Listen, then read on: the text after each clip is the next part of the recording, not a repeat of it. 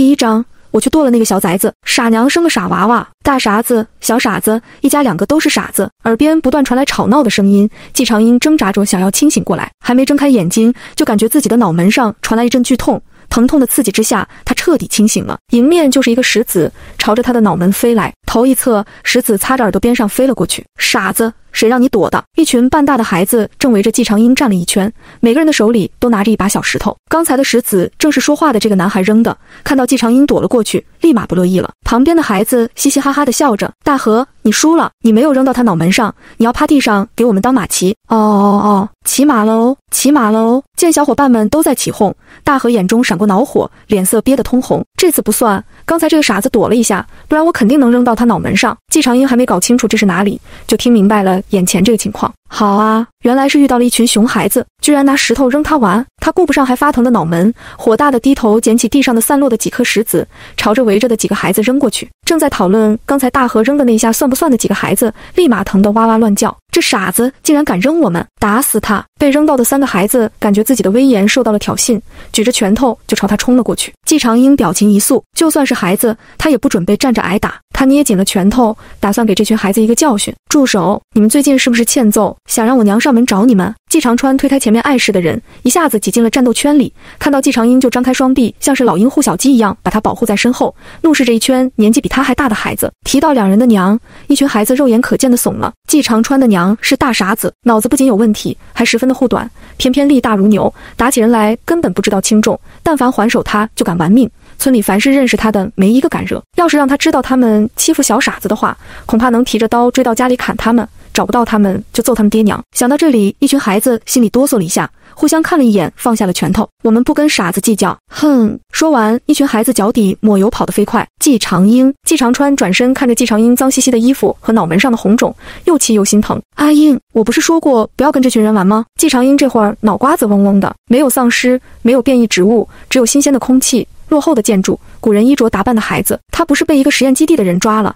炸那里时出了意外，也嘎了吗？看着姐姐呆呆的不回话，季长川也不觉得意外，长叹了一口气，踮起脚尖拽着季长英蹲下，检查他脑门上的伤口。看到他的脑门只是一些红肿之后，季长川的表情缓和了下来，拉着他往家走，一路上像是哄孩子一样絮絮叨叨地叮嘱他：阿英要听话知道吗？好孩子就不能跟那群小王八蛋玩，会被带坏的。季长英就在刚才季长川检查伤口的时候，脑中突然涌现了很多记忆。他穿到了疑似古代的大历朝，变成了莲花村季家的季长英，今年14岁，生下来就是傻子，智商停留在3岁左右的样子。村里外姓人家的孩子经常背着仁义欺负他为乐，今天也是如此。几个孩子不怀好意地找到他，说要带他去玩，结果是让他坐在地上当木桩，被他们扔石头玩。一群人还打赌看谁扔得准，脑门上刚被砸了3-4下，里面的信子就换成他了。关键伤口只有一些红肿，连血都没有，这点伤不至于出人命，但是很突然的就变成了他。而拉着手的这位是他10岁的亲弟弟季长川。他脑子里的信息刚理出个头，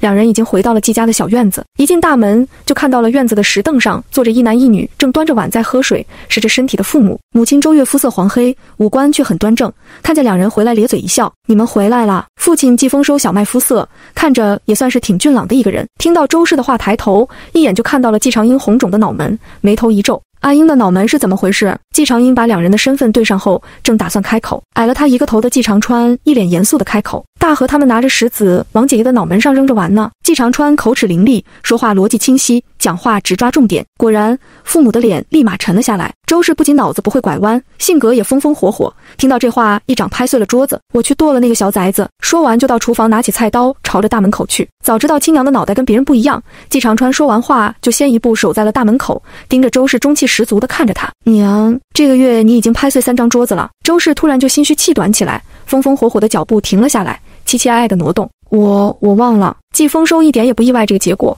屁股坐在石凳上稳如泰山，剁是剁不了了，不过让他爹揍一顿倒是可以。季丰收冷哼一声，在心里给季大和他爹记上了一笔。季长川抬头看了一眼天色，现在去他家还来得及。嘿，这小子真不愧是他的种。父子俩想一起了。季丰收呲着牙乐了。行，我这就去。月娘，你在家看着孩子，饭就别做了，嫂子让我们去隔壁吃。哦，周氏的语气是说不出的失望。他不能动手了，好可惜。季长英没有贸贸然开口。父母看了季长英的脑门，确定问题不大，过2天自己就消了之后，就让他回去休息，毕竟乡下的孩子没那么娇气，小伤一般都不看大夫。而季丰收直接出门找去了季大河家里，没一会儿他就出了门，脚刚踏出门槛，就听到里面大河鬼哭狼嚎的声音。季丰收咂巴着嘴笑了。第2章，糊涂啊，糊涂。房间内的季长英脑袋有些不舒服，等人都出去之后，他闭上眼睛休息，顺便理一理目前的情况。脑中的记忆互相交织在一起，末世前后的生活和莲花村的日子在脑中闪来闪去，最终融合，缓缓地在脑中展开。莲花村季长英的爷爷奶奶只有2个儿子，老大季丰义，老二季丰收。2位老人已经去世，临终前拉着大伯季丰义的手，殷殷叮嘱让他照顾好家里，照顾好弟弟。老大季丰义是个沉稳的性子，郑重地答应了。于是等老人去世后，2兄弟也没有彻底分家，只是把家中的东西简单平分一下。院子从中间砌了一堵墙，一半归老大，一半归老二。墙上又开了一扇门，这样既保证了2家来往方便，又保证了各自的隐私。季长英父母感情不错，他是老大，下面只有1个弟弟。因为母亲和姐姐脑子均有问题，父亲又是个大大咧咧，万事有哥哥嫂嫂操心的性子，所以季长川不得不小年纪扛起了家庭的重担，显得比同龄人都要早熟和懂事。一家4口，他小脸一板，能管住家里2口半。因为季丰收对于儿子的话是选择性听取。夜幕渐渐落下，今天的莲花村显得格外不同，整个村子姓季的当家人全都被喊到了祠堂。丰义啊，这么晚了，你叫大家来是有啥事？是不是族学出啥事了？难不成是家里的小子闯祸了？祠堂里面灯火通明，热闹得如同菜市场，不少人都在心里琢磨着，到底什么是这么劳师动众的。季丰义作为村里为数不多的秀才，目前正在族学教书，所以有一定的号召力。尽管不知道出了什么事情，但是大家还是都来了。族长看着季丰义，眼带询问。季丰义扫了一眼人群，看到自己亲弟弟正眼神关切地看着他，微微点头，一脸凝重地看着族长。您老的身子最近怎么样？族长心里一个咯噔，你有啥事只管说，我扛得住。季丰义这才从袖子里拿出一封信递了过去。族长身边的几位族老全都伸长了脖子去看，这一看不要紧，年纪最大，今年已经到了古稀之年的一位族老，当场翻了一个白眼，倒在了地上。周围的人一惊，赶紧伸手去接，还有人手忙脚乱地掐人中。族长已经迅速地扫完了信，顾不上添乱的族老紧紧抓着季丰义的手，声音发抖。消息可属实。季丰义心情沉重。9成。族长腿一下子软了，眼看着就要晕过去。季丰义赶紧阻止，您不能晕，没多少时间了。什么意思？族长，到底出什么事了？您说呀。刚刚被掐了人中醒过来的族老失魂落魄的垂地，我季氏一族彻底完了。季丰义看着周围着急的人，沉声开口，我曾经的同窗从京都来了一封加急信，季伯辉季大人当朝死谏当今圣上退位让贤，惹怒了皇上，被皇上以大不敬的罪名判9族流放。话音一落，所有人全都面无血色，他们都在9族之列。莲花村一大半的人家都姓季，同出一族。就在20年前，莲花村出了一位季伯辉，从农家子一路高歌猛进，考上了进士，踏上了仕途，至今已经是一位从3品的御史大夫。季大人为人纯正，当了大官也没忘记老家的这些族人，每年都会差人回来捐钱捐地给族学，鼓励族内的读书人上进。可以说季伯辉就是季氏一族的信仰。但是现在这份信仰倒塌了，为什么？季大人为什么要死谏？糊涂，糊涂啊！就算皇上年事已高，就算下面的皇子皇孙斗得再凶，死再多人，也不是咱们这种根基能开口劝的呀。有人不甘心地问，这消息有没有可能是误会了？说不定没有这么严重，说不定这位同窗是出事之后来的信，他家中有点关系，为人又仗义，不可能是误会。算算时间，这封信出发的时间和经理发出消息的时间差不了多少，不过消息到了青州再到县衙，官府再集结人手过来抄家，留给我们的时间不多了。季丰义的脸色也很难看，刚收到信的时候，他脑子一下子懵了，试图从这封信中找到任何的破绽来证明这只是同窗跟他开的一个玩笑，结果当然是自欺欺人。马不停蹄的回信感谢了同窗的仗义之举，放走信鸽，他就立马赶来告知族人。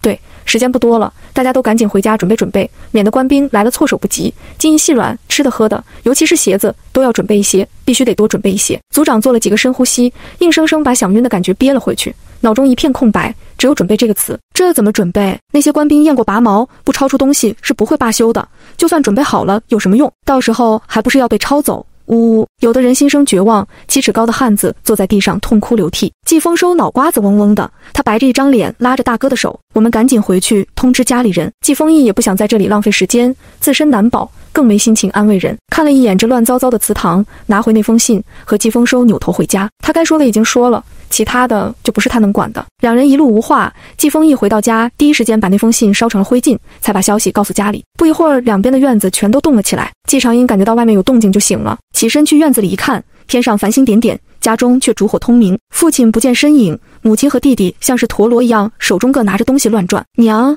你们在干什么呢？看得他一头雾水。尽管不少人都说季长英是傻子，但是季长川却从不拿他当傻子糊弄。姐姐，我们家要被流放了，家里正在想办法藏东西呢，你乖乖的坐这里，不要乱跑哦。季长川空出一只手，拉着季长英按在院中的石凳上，自己就急匆匆地找地方藏东西去了。流放，这在古代可不是闹着玩的，死亡率极高。第3章。啥东西这么重要？季长英脸色凝重，他转身回到了房间里，闭上眼感受了一下，他的异能还在，只不过以前堪比参天大树的异能，现在像是个小树苗。巅峰时期，他的精神力以他为中心，可以覆盖方圆300里，现在也就10里地，不过倒也够用了。默念了一下空间，等再次睁开眼的时候，他人已经在空间里了。季长英松了一口气，还好空间也在，这个空间是他身上的胎记不小心划破后出现的，那个时候还是末世前，一切正常。他兴奋想着，这以后就是他的随身房子，简直不要太方便。于是囤了许多东西不说，还在里面种了不少东西。没想到这个决定在末世到来后救了他一命。摇摇头，季长英没再继续回忆。出了房间之后，他也没有耽误时间，催动一下异能，他的身体逐渐开始变得透明，完美的和周围环境融合到了一起。季长英微微一笑，隐身和精神力控制是他末世后觉醒的异能，也因此那个被他炸掉的实验基地花费了2年时间，动用了10位高手才抓到他。不过现在都被轰成灰了。民以食为天，他第一时间扫荡了厨房。周氏不常做饭，所以里面的粮食并不多，粗略扫了一眼，1袋糙米，半袋粗面，还有1小袋白面、油盐酱醋和一些青菜，一口气全收了。除了灶台，季长英就连大铁锅也没放过。收了厨房之后，家里的3间卧室，但凡眼睛能看见的全都收走，所过之处片甲不留。在精神力的扫视下，就连季丰收偷偷藏在门板后面的私房钱都被抠了出来。就是可惜家里条件有限，一共也不过50两银子，不过也说不定爹娘身上藏的可能还有。等季长川心事重重地藏好了自己的书，回到房间，看着除了墙皮什么都不剩的房间时，嘴巴张得能塞下一个鸡蛋。娘，见鬼了！季长英这个时候已经跑去了隔壁，大伯一家也跟他们家差不多，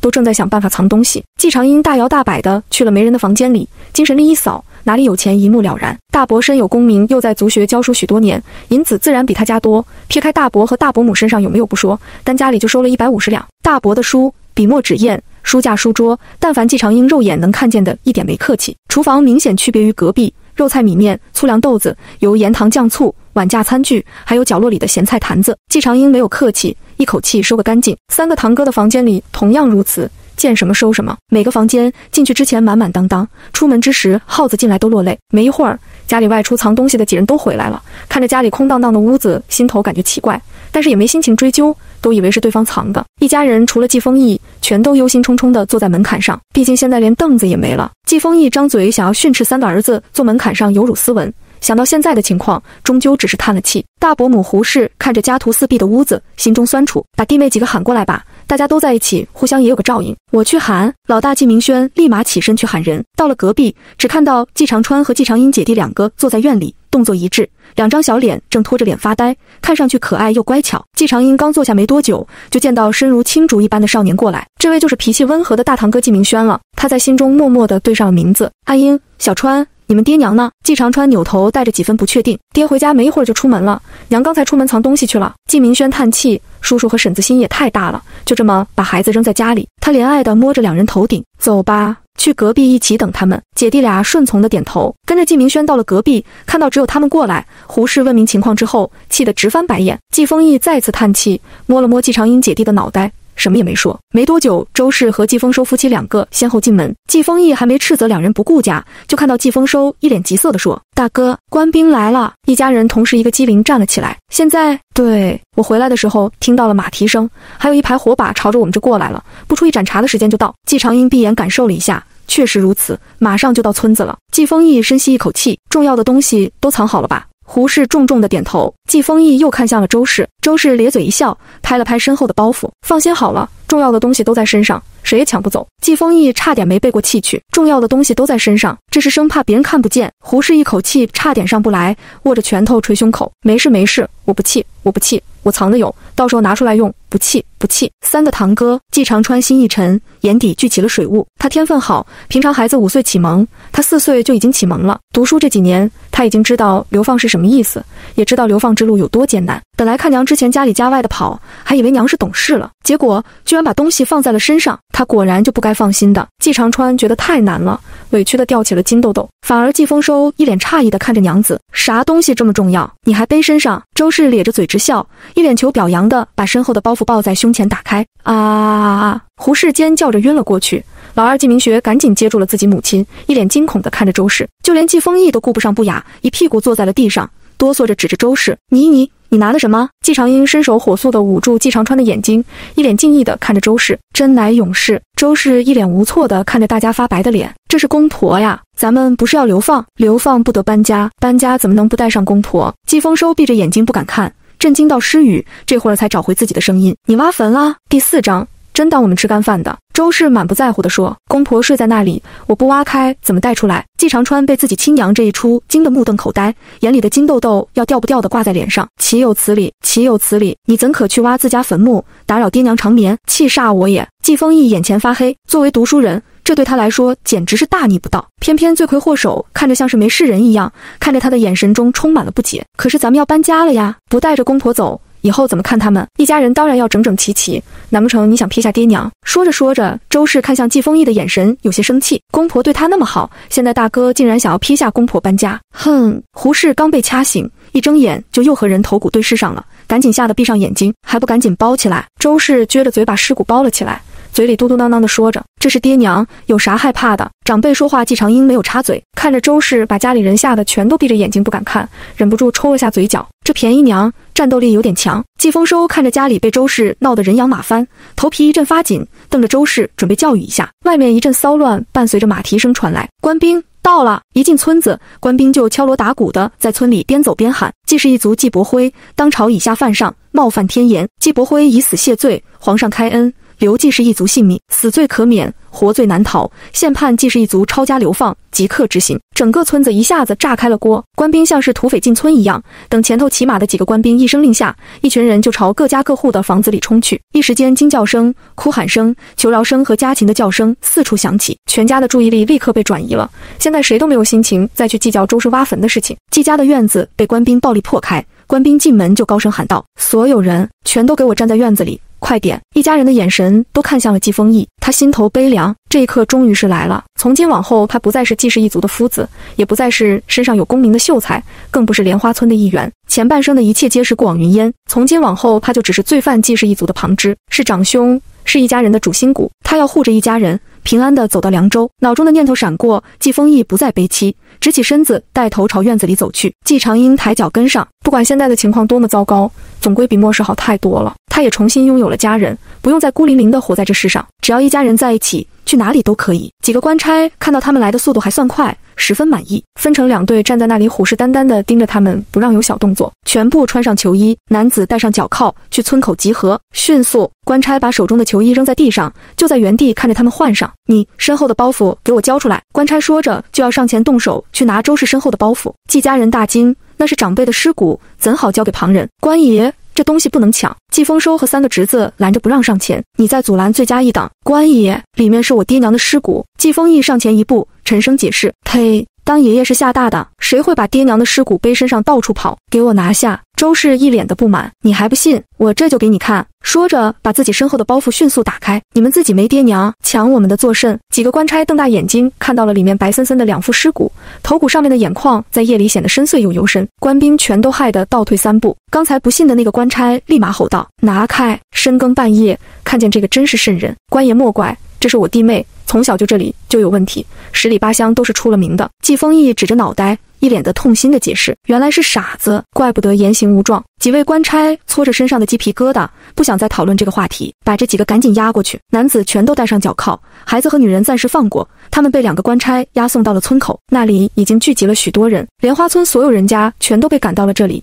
即便有的不姓季，有10个官兵留在这里，拿着户籍名单一家一家的核对人数和长相。其他的官兵全都在各家各户里搜刮一切财产，恨不得把地皮刮出3层油来。但凡看到哪家院子里的地面颜色有异，都要掘地3尺的找东西。房前屋后犄角旮旯，就差把房子给拆了。眼看着抄家的人还真搜到了不少东西，许多持家的妇人都忍不住坐在地上哭了起来。天爷啊，这是一点活路都不给啊！一群杀千刀的你们怎么不干脆把房子给推了算了？竟然把他藏在房梁上的东西都给摸出来了。李大娘一下子心里防线崩塌，嘴里忍不住骂了两句。官差头子坐在凳子上，本来拿着马鞭在手中轻敲，正一脸享受地听着周围的哭喊声。听到骂声，他起身踱了几步嗤笑。我知道你们既是一族经营这么多年，多少有点关系，说不定提前听到了一些风声，但是那又怎么样？你们有能耐的讨给我看看，还藏东西，真当我们都是吃干饭的？说着，他收敛了笑意，一鞭子抽到了刚才怒骂的李大娘身上。一群贱东西，大爷是你能骂的？下贱坯子！李大娘被一鞭子抽的蜷缩到了地上。官爷，我错了，我错了。李大娘的几个儿子看到这一幕，还怎么忍得下去？举起拳头就要冲过去打人，旁边的族人死死地抱住他们，不能动手，想想家里人，想想你儿子。官兵头子见状，脸上升起了几分兴奋，把脸凑了过去，来，照脸上打，多使点劲儿。眼看着对方拳头都捏得都泛白了，还是没有打出来。官兵头子鄙夷地看了他们一眼，嘴角勾起一抹阴笑，朝着李大娘又挥起了鞭子。你生这几个儿子有什么用？现在看着你被打，屁都不敢放一句。我要是你，当初生下来就把他们掐死。杀人诛心不过如此。几个儿子看着亲娘又被打了，心头悲愤交加。第5章，祖传力气大，传女不传男。几个儿子冲过去抱住李大娘，娘，对不起，儿子没用。李大娘疼得说不出话，安抚地捏了捏儿子的手。其他族人看到这一幕，敢怒不敢言，心头惊怒又茫然。这么多年来，既是一族出门，别人总要让3分，这种事情还是头一回。官兵头子看见这一幕，眼中闪过嗜血的笑意，鞭子挥舞得更起劲了。母子情深，那就一起见阎王去吧。族长咬牙，这个时候他不出声，谁来管？张县尉，还请看在以前的面子上，高抬贵手，放过这无知的妇人一回。张县尉听到这话，像是听到了什么好笑的事情，哈哈大笑起来。以前你季家出了一位3品大员，现在你季家有什么？一群贱民跟我攀交情，配吗？族长被这话说的脸色青白交加。就算以前是看在季大人的面子上，县衙上下给他们季氏一族几分颜面，但是他们每年该孝敬的钱和东西可是一样没少。毕竟远水解不了近火，他们从没有仗着季大人就祸害乡里，反而给县衙的孝敬比之前还要厚几分。上个月才刚把今年的孝敬银子交上去，现在就翻脸不认人。贪婪，实在贪婪。季丰义沉声开口，上个月我去县衙办事的时候遇见了大人，请大人吃了一顿饭，能否看在这顿饭的面子上放过他们？张县尉的姐姐是县令最宠爱的小妾，这才用上关系混了一个职位，最嫉妒的就是靠实力出人头地的人。以前虽然心中嫉妒，但是季家有个大官在，也不敢太过分。但是现在不一样了，落草的凤凰不如鸡。行，既然咱们秀才公开口了，那当然是要给几分薄面。张县尉笑着说道。这话让季氏的人心中一松，李大娘一家全都感激地看向了季丰义。不过放过他们可以，就是要委屈秀才公了。张县尉嘿嘿一笑，举起鞭子朝着季丰义抽去。爹，相公，大哥。张县尉说动手就动手，季家的人都没反应过来，唯有季长英早就戒备地一直盯着张县尉。他看出来了，这人就是故意惹事，今天只要有他在，就别想好过。看到鞭子抽来，季长英伸手一扯夺了鞭子，对着张县尉露出一个傻笑，然后一脚踹向了他。这一切发生得太快，张县尉被夺了鞭子还没反应过来，又被他的傻笑弄得莫名其妙。等反应过来的时候，他身上一股剧痛，整个人倒飞出去了。这一下足足飞出去了5米远，连惨叫都来不及发出就晕了过去。在场的所有人都惊呆了，就连季长英自己都十分的意外，怎么回事？他怎么力气突然这么大？在场的10个官兵愣了2秒，全都惊叫着冲过去。不管他们怎么掐人中，张县尉都没有醒过来，就有人立马慌乱地喊道：通知兄弟们加快动作，装好东西回县城，把人全都看在这里，不许动，把伤人的那个看好。是。张县尉晕倒，其余的官兵顿时也没心情继续了，钱再多也得有命花，要是张县尉出了什么事，那他们一家子老小可就全没了活路。反正也抄得差不多了，一群人押着季氏一族和东西匆匆往回赶，莲花村所有人家全都遭了难，就连不姓季的人家中也被顺走了不少东西。季氏全族的房屋、田地、名下所有的资产全部充公，4辆马车腾出来1辆载着张县尉，另3辆全是抄家的东西放在里面。季长英悄悄地把自己的身子隐藏在人流中，趁着无人注意立马隐身，然后大摇大摆地钻进了马车里。季氏一族出了几位秀才，又曾经出过大官，族人的田地一半都挂在秀才名下，每年只有一小半田地需要交税，时不时经理也会送东西回来，条件在当地算是十分不错。马车里有不少书籍、笔墨纸砚、几箱银子，一些粮食、棉被、布料等等，卖了也能换钱，所以官兵连这些都没放过。季长英用同样的手段，动作极轻的全收了，然后才像是没事人一样重新回到了队伍里。刚站好，就看到季长川满头是汗的找到他，紧紧拉住，生怕他不见了。季长英笑了一下，一把将弟弟捞起，背在背上。季长川羞得满脸通红，我不累，你放我下来。季长英掂了一下，别乱动。季长川一下子僵住了，像是木头一样直挺挺地被季长英背着走。到了县城，他们就被送进了大牢里看押，要等流放的大部队过来交接给押送的官差。一进牢房，不少人就绷不住坐在地上哇大哭，呜呜，以后可怎么活啊？这不让人活了呀！牢房里面哀声一片，季家人正盯着季长英问：阿英的力气怎么突然变大了？周氏一脸骄傲，这不是应该的吗？我娘说了，我家祖传力气大，传女不传男。季丰收惊讶地看着周氏，那之前怎么没有？那有啥奇怪？我也是突然有的。周氏理所当然地说。季长英恍然大悟，他就说呢，怎么眯了一觉起来，力气突然这么大？不过这遗传竟然还看性别，随机出现。季丰毅叹气，毕竟是女子，以后在人前还是注意下，要不然以后不好找婆家。胡氏点头，十分认可。周氏这个样子也帮不上什么忙，以后给阿英找婆家的事还给她操心。想到这里，他一怔，还是先顾好眼前吧。晚上狱卒过来，一人扔一个发硬的馒头，就算是一天的口粮。有意见的人刚抱怨一句，狱卒就冷笑着开口，爱吃不吃，饿死拉倒。这话一出，所有人脸色发白的闭嘴了。到底是不一样了。凌晨，看着牢房里的人都睡了，季长英睁开眼睛，牢房对外的那面墙是铁栅栏围着。季长英试探地用了5分力气，伸手往两边一扳，2根铁棍就被掰开了可通行的缝隙。季长英的嘴巴变成了 O 字形。没想到啊，2辈子的遗传基因都这么好，一个空间，一个力大如牛，都太实用了吧。他心情极好地出了牢房，重新把铁栅栏掰直，看上去像是没有异常的样子。隐身后看都不看正在呼呼大睡的狱卒，跑了出去。他打伤了张县尉，与其等着人家找他算账连累家人，不如主动出击，看看对方有什么打算。第6章，我什么都没看见。白天他听过狱卒的八卦，这个县令的正妻留在家中照顾公婆，县令独自上任。来了不过月余，就纳了2房小妾，其中一位就是这个张昌张县尉的姐姐，因为惯会撒娇哄人，把县令哄得心肝宝贝的喊着，压得另一位小妾出不了头。他自己在县衙的后院俨然一副女主人的做派，哄着县令把自己的亲弟弟给安排到了衙门里，架空了原来的县尉。平常张昌游手好闲，整天带着一群衙役在街道上四处收辛苦费，这次是因为抄家的油水大，这才去了莲花村。今天他刚被抬回县衙，就被人禀告到了小妾那，人现在就在县衙的后院里。精神力覆盖了整个县衙后，很快就锁定了张昌的位置。此刻他正站在书房里，一位身材微胖的中年男人正对他怒骂，看在你姐姐的面子上，我特意把这个油水多的活交给你来干，结果现在东西不见了，你还想带人去牢里找麻烦，还嫌这里不够乱。张昌声音虚弱，看样子伤还没好，听到县令的话，讨好的开口，姐夫，季家的人现在都沦为犯人了，明知道我跟你的关系还敢对我出这么重的手，这说明对方压根就没把你放眼里，我肯定要帮你找回面子。县令眼中闪过恼怒，蠢货，事情轻重缓急都分不清楚，那群贱民什么时候收拾不行？现在的当务之急是找到那些抄家的金银字画，后天我就要带着今年的税粮去见上峰，现在这些孝敬的东西不见了，到时候拿什么交上去？张昌撇了撇嘴，平常我收上来的银子大半都给你了，真找不到，你私房里的银子先拿出来用用，等回头想办法补上不就行了？县令一双绿豆小眼一下子瞪圆，眼神凌厉地看着张昌，你以为当官很容易？这上上下下哪一处不要打点？我哪里还有钱？张昌眼神闪烁，东西已经找1天了，我兄弟们也都审问了好几遍，东西真是突然消失的，多少有点邪门，要我看东西恐怕是找不回来了。不如就说是季氏一族把东西藏了，我们再让狱卒把他们折磨一顿，就说他们宁死也不肯交代出东西在哪里，等后天众目睽睽之下，季氏一族一身伤的踏上流放路，消息传到知府那里，他也能信上几分，到时候您再稍微意思意思，就算少拿点也说得过去，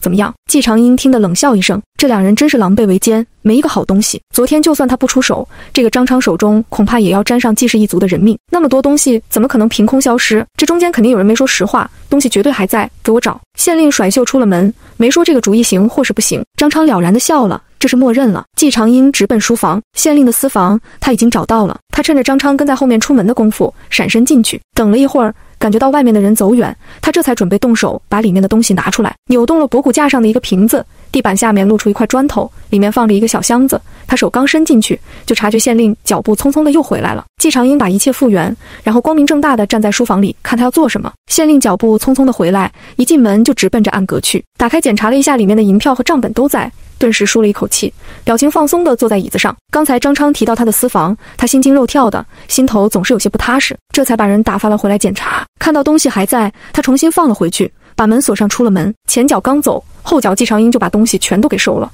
那锁犹如无物，控制着精神力稍微用力，锁就掉了。他出门重新锁好，随即脚下不停，把2个小妾的屋子、县衙的库房全都收得一干二净，这才来到了粮仓。大手一挥，他把今年新收的税粮拿下，留下那些陈年旧粮，押送税粮见上峰。哈，现在没钱缺粮，我看你怎么贿赂上峰保住官位。把张昌房间里的钱财同样搜刮一空后，他把荷包扔到了书房博古架那里，等着看两人狗咬狗。回牢房前，他闪身进了空间，里面除了刚收的东西堆在一起之外，其他地方一片绿意盎然。整个空间被一条1米宽、小腿深浅的小河一分为二，这面被季长英打理得井井有条，瓜果蔬菜、名贵花卉、农作物、景观树等等不同的种类被栅栏隔开。另一面的鸡舍空荡荡，河里的鱼也早就没了。刚得到这个空间的时候还没末世，他还是个靠着好心人资助刚上大学的穷学生，手里的钱只够买上许多几块钱一包的菜种子。靠着空间种植反季蔬菜挣了钱后，有了成本后，开始种植观景观树和名贵花卉，一棵树一盆花能卖上几千到100万不等，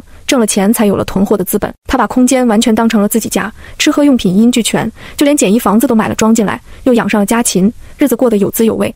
结果末世来了，动植物和水资源全部变异，家禽得不到补充，一点点的没了，只有瓜果蔬菜和农作物边吃边留种，全部保存了下来。不再细想，他找出县令的私房看了一眼，里面除了银票之外，还有一本账本。季长英期打开一看，好消息，他识数；坏消息，他成了半个文盲，里面的繁体字有一半看不懂，另一半连蒙带猜看得大概。上面记载的大概是县令贿赂上峰的次数和金额，还有他卖县衙官职的记载，县衙的典史、主簿、衙役等等，竟然全都是塞钱进来的。季长英皱眉，这县衙上下真是烂透了。不过他还是账本放到了一边，他们现在自身难保，多一事不如少一事，更何况这账本他也不知道交给谁靠谱。季长英找到一块布，包上几张烙饼和发面饼，就出了空间。回到牢房，他换个位置，掰开铁栅栏，正准备钻进去，就看到季大河一脸震惊地望着他。季长英面无表情地回到牢房里，扭头冲着大河嘿嘿一笑，露出一排整齐洁白的牙齿，手上微微用力，铁栅栏在季大河惊恐的眼神中缓缓地合并在一起，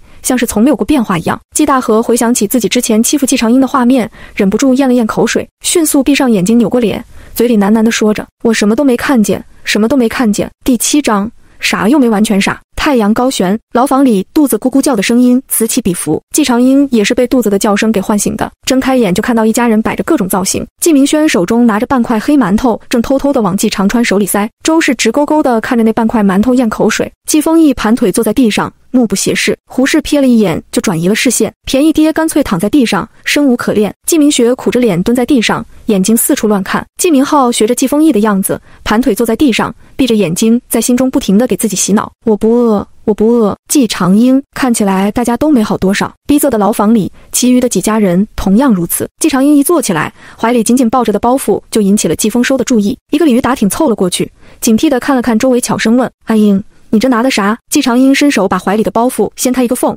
季丰收眼睛一亮，一把按住：等我喊家里人过来，先别动。季丰收说完就挨个拽了拽家里人的衣服，示意凑一起。等人凑齐，季丰收把包袱拿过去，低调地给家里人发干粮，饼子到手都顾不上细问，抬手就往嘴里塞，噎得直翻白眼，捶着胸口往下顺。一块饼下肚，虽然没吃饱，但总算是少了几分抓心挠肝的饥饿。季丰义恢复几分理智，看着季丰收温声问：哪来的？季丰收自得地说：阿英偷偷拿的，不愧是我闺女，就是聪明。沉默了一下，胡氏笑着夸赞：阿英真是越来越好了。聪明这话他实在说不出口，也就小叔子这人能闭着眼睛说瞎话。周氏大手摸了摸季长英的脑袋，骄傲地说：我生的。季长川也满脸微笑，长姐越来越懂事，肯定是他教得好。季明浩笑眯眯地看着他：阿英真棒。季丰收把剩下的口粮收好，低声说道：咱们还不知道要在这里关几天才能上路，得省着点来。季长英开口：明天上路。季丰义惊讶地问：阿英怎么知道？昨天狱卒聊天时说的。这话让一家人都惊讶地看着他。昨天他们都没心思留意狱卒说的什么，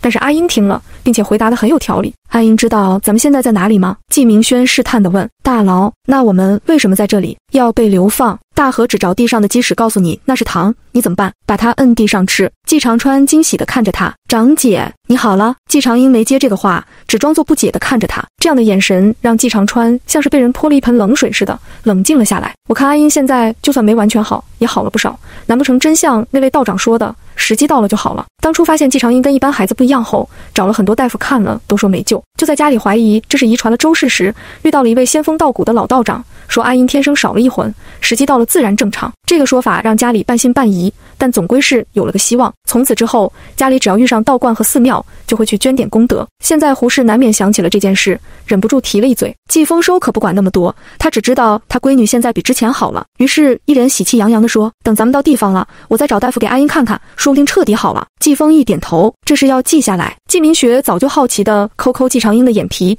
扯扯嘴巴，装得一本正经：“有长进。”季明浩朝他脑袋上拍了一巴掌，手贱。季长英看着家里人的反应，勾着嘴角笑了。他可不是真的傻子，也装不出来，干脆学着周氏的样子算了。周氏平常看着跟正常人似的，只是经常干些让人惊掉下巴的事情，有时候说话也经常语出惊人。村里的人背后总说他娘脑子缺根筋，傻又没完全傻。季长英觉得这样就挺好的，这样就算以后他干些什么出格的事情，说些什么出格的话，大不了就说这是遗传嘛。反正家中有周氏这个耀眼的存在，一家人接受良好。没看，就连最重视礼仪规矩的大伯，现在才过了1天2夜，就接受了自己爹娘被挖出来的事实，正把尸骨放在身边严加看管呢。没有水喝，大家能不开口就不开口，牢房很快就归于沉寂。一整天，牢房里连狱卒都少了几个，据说是县衙失窃了。县令的后院和库房，值钱的东西全都消失不见。不仅如此，就连县令的私房都不见了踪迹。别看季长英人在牢里，外面的事情他清清楚楚。县令按照季长英的猜想，果然怀疑到了张昌的身上。毕竟昨晚只有他去过书房，还谈到了县令的私房。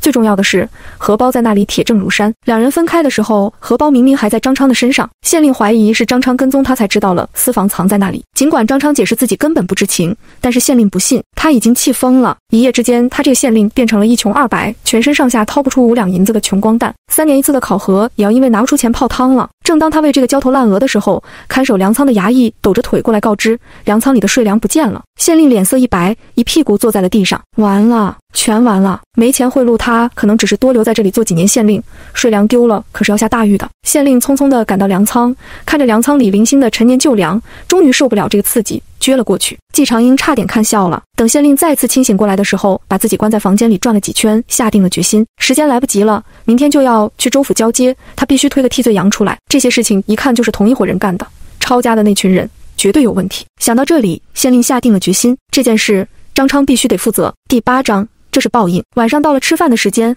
牢房里的众人没等到狱卒送来的馒头，反而等来了县令带着张昌和一众衙役过来了。张昌围绕在县令的前后，狗腿地指着牢房里的人说：“姐夫，莲花村纪氏一族全在这里了。”县令眯着眼睛示意狱卒把牢门打开。纪氏一族的人警惕地看着县令，不知道他想做什么。狱卒殷勤地搬来凳子给张县令坐下。张昌看到姐夫坐下后，才气势凌人地开口：“你们族长在哪？滚出来！”族长看到县令和张昌这般作态，就暗叫不好。此刻听到问话，赶紧站了出来，跪在地上回话：“既是族长季承租拜见大人。”县令看到族长挺识趣，心中舒坦了一分。不过可惜，他已经打定了主意要找替罪羊，一个张昌还不够。我就知道你们季氏一族经营了这么多年，不可能一点准备都没有。你们前脚到县衙，后脚抄家的那些东西就不见了，看起来你们比我想象中人脉更广啊！说说吧，你们同伙是谁？东西被藏到了哪里？同伙有几人？这话所有人都懵了，全都忍不住看向了族长。继承组震惊之下，听到县令这样说，激动地解释：“大人明察，当时我们全都戴上了脚铐，正在这大牢里，根本没办法跟外界联系，也根本不知道您说的这些情况啊！休要狡辩，我看你们是狼子野心，不甘心就这样被流放，所以才联合县衙的人假意投降，演了一出抄家的大戏，实则暗度陈仓，早把那些东西给转移了。”县令一脸怒意，越说越觉得事情的真相就是如此。张昌听到这个分析，立马扭头阴狠地看向身后的手下，眼神扫过每一个人，都没人敢和他对视。身后的衙役们心头狂跳，县令这话什么意思？他们县衙出叛徒了？就在他们之间，所衙役都惊疑不定地看向左右，除了自己，看谁都像叛徒。不可能，我们对这事毫不知情，怎么跟人暗度陈仓？大人办案也是要讲证据的。继承组咬牙，这分明就是污蔑。县令听后毫不在意，你要证据是吗？马上就有了。说完，他朝着身后摆了摆手，狱卒立马明白过来，这是要上刑。几个狱卒把各式刑具全搬了过来，看到这些刑具，既是一族的人全都反应了过来，这是什么意思？难不成县令还要屈打成招不行？看到这一幕的季志恒立马怒道：“族长是他父亲，也是季氏一族的脸面，这是要污蔑他们，好把失窃的事情按他们身上。哼，不想让用刑可以，你们说出东西在哪，同谋是谁，我就放过你们。”县令看着怒火冲天的季氏族人，丝毫不惧，端起茶杯呷了一口茶。越来越多的族人从牢房里走了出来。我们当时被你们关在了牢房里，什么都不知道，你就是故意为难。从前你收了我们季氏一族这么多钱物，现如今不说对我们照拂2分就算了，你还故意污蔑，早知道那些钱物就算是烧了，也不给你这个狗官。老天不睁眼啊！季大人那么好的人竟然被罢了官，你这种鱼肉百姓草菅人命的东西，竟然还做一方父母官，真是瞎了眼啊！你这该死的，早晚遭报应。2天的牢狱下来，有几位上了年纪的族老受不了这个打击，已经去了。挨了几鞭子的李大娘，现在情况也不好，伤口没有得到处理，起了高热。他的儿子众目睽睽之下，把藏身上唯一的一点银子拿出来，求狱卒喊个大夫过来。结果狱卒收了银子，骂了一句晦气，早死早超生就走了，根本就没打算请大夫。现在他们又被扣上了一口黑锅，这简直不给人活路。这一下子，大家都忍不住站出来破口大骂，就是死也要先出口恶气。季长英一直觉得他自己不是嗜杀成性的人，即使末世秩序崩坏，没有道德和法律的约束，杀人如同砍瓜切菜，他也有自己的坚持。他杀的向来都是该杀之人，本来他是打算让张昌变成傻子，让狗县令丢官，不能再为非作歹。但是他错了，有的人就是该死，只要他活着一天，那就是在绝别人的活路。就凭他熟练的屈打成招，没有季氏，也会有王氏、李氏、张氏等等。县令听到骂声，气急反笑，我看你们的嘴巴有多硬，现在骂得开心，等下可不要哭出来。刚才说话的那几个人全都上刑，认罪书拿来，什么时候签字，什么时候放过他们。季长英盯着县令，眼神沉沉，精神力像是一双看不见的手，操纵着县令的一双手掐上了自己的脖子。他惊恐地发现自己的手不听使唤，嘴里还没发出尖叫，季长英用力，咔，骨头断裂的声音在县令耳边无声地放大。呵呵，他睁大了眼睛，抽搐着倒在地上，死不瞑目。大人，这一幕发生得太快，衙役们没有反应过来县令怎么掐自己的脖子，就看到县令已经死不瞑目地倒在了地上。撞鬼了，撞鬼了！这一幕太过于惊悚，胆小的衙役像是遇到了什么恐怖的事情，不顾命令屁滚尿流地跑了出去。胆子大的抖着手上前探了探县令的鼻息，死了，真的死了。季长英又看向了张昌，他正惊恐地往手下的身后躲，精神力重新凝聚，像是锥子一样直接敲到了张昌的脑袋里。张昌脸上痛苦的表情只出现了一瞬，立马就消失了。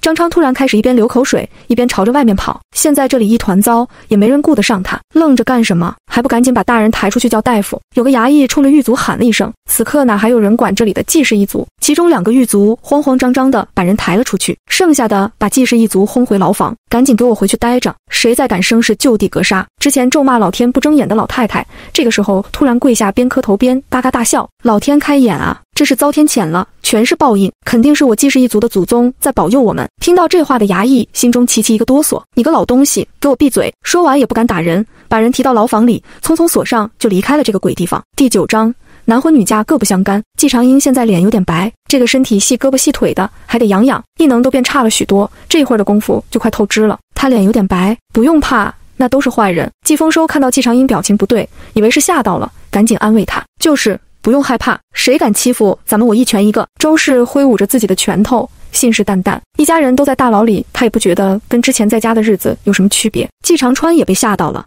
他拉着季长英的手不放，不怕，我没事，有点困，我想睡觉。季长英打个哈欠，一副有点困的样子。周氏赶紧把地上的干草拉过来铺好，你睡。季长英倒头就睡。整个县衙乱了一夜，天明就是县令带人去州府交接税粮的日子，但是现在县令突然暴毙，喊了大夫过来也没用，死了就是死了，还是自己把自己的脖子给扭断的，这说出去谁信？更诡异的是，张昌突然变成傻子，就连大夫都检查不出个所以然，只说可能是受到了刺激。整个事情处处透露着诡异，不少人不由自主地想起昨晚上那个老太太说的报应。整个县衙的人全都心中发毛，2个小妾闹着要见县令，直接被人捂了嘴关在后院里不让出来。县衙的主簿和典史2人一合计，这是不能传开，至少不能在犯人交接前被京城的官差知道了，毕竟他们的职位都来路不正当，根本经不起查。想到这里，2人都在心里祈求赶紧把记事的人交接了。所幸确实没等太久，上午流放的大部队就来了，留下大半的官差在城外看守。押送的头目张子维和几个手下赶到了县衙，主簿匆匆地去接待2人，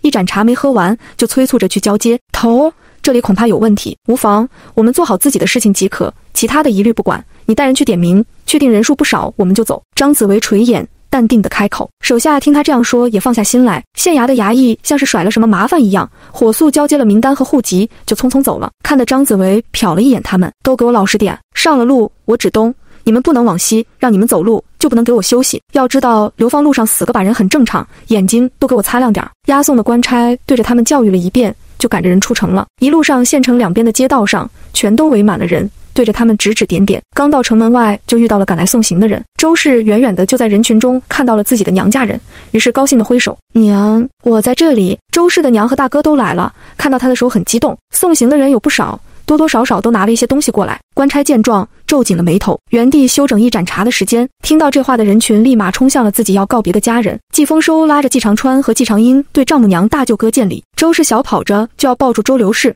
被他大哥拦住了。停，小妹，你劲儿太大了，娘扛不住。季长英奇怪地看了一眼大舅，不是说这力气祖传的，姥姥不也应该一样的吗？谁也没想到会突然发生这事儿。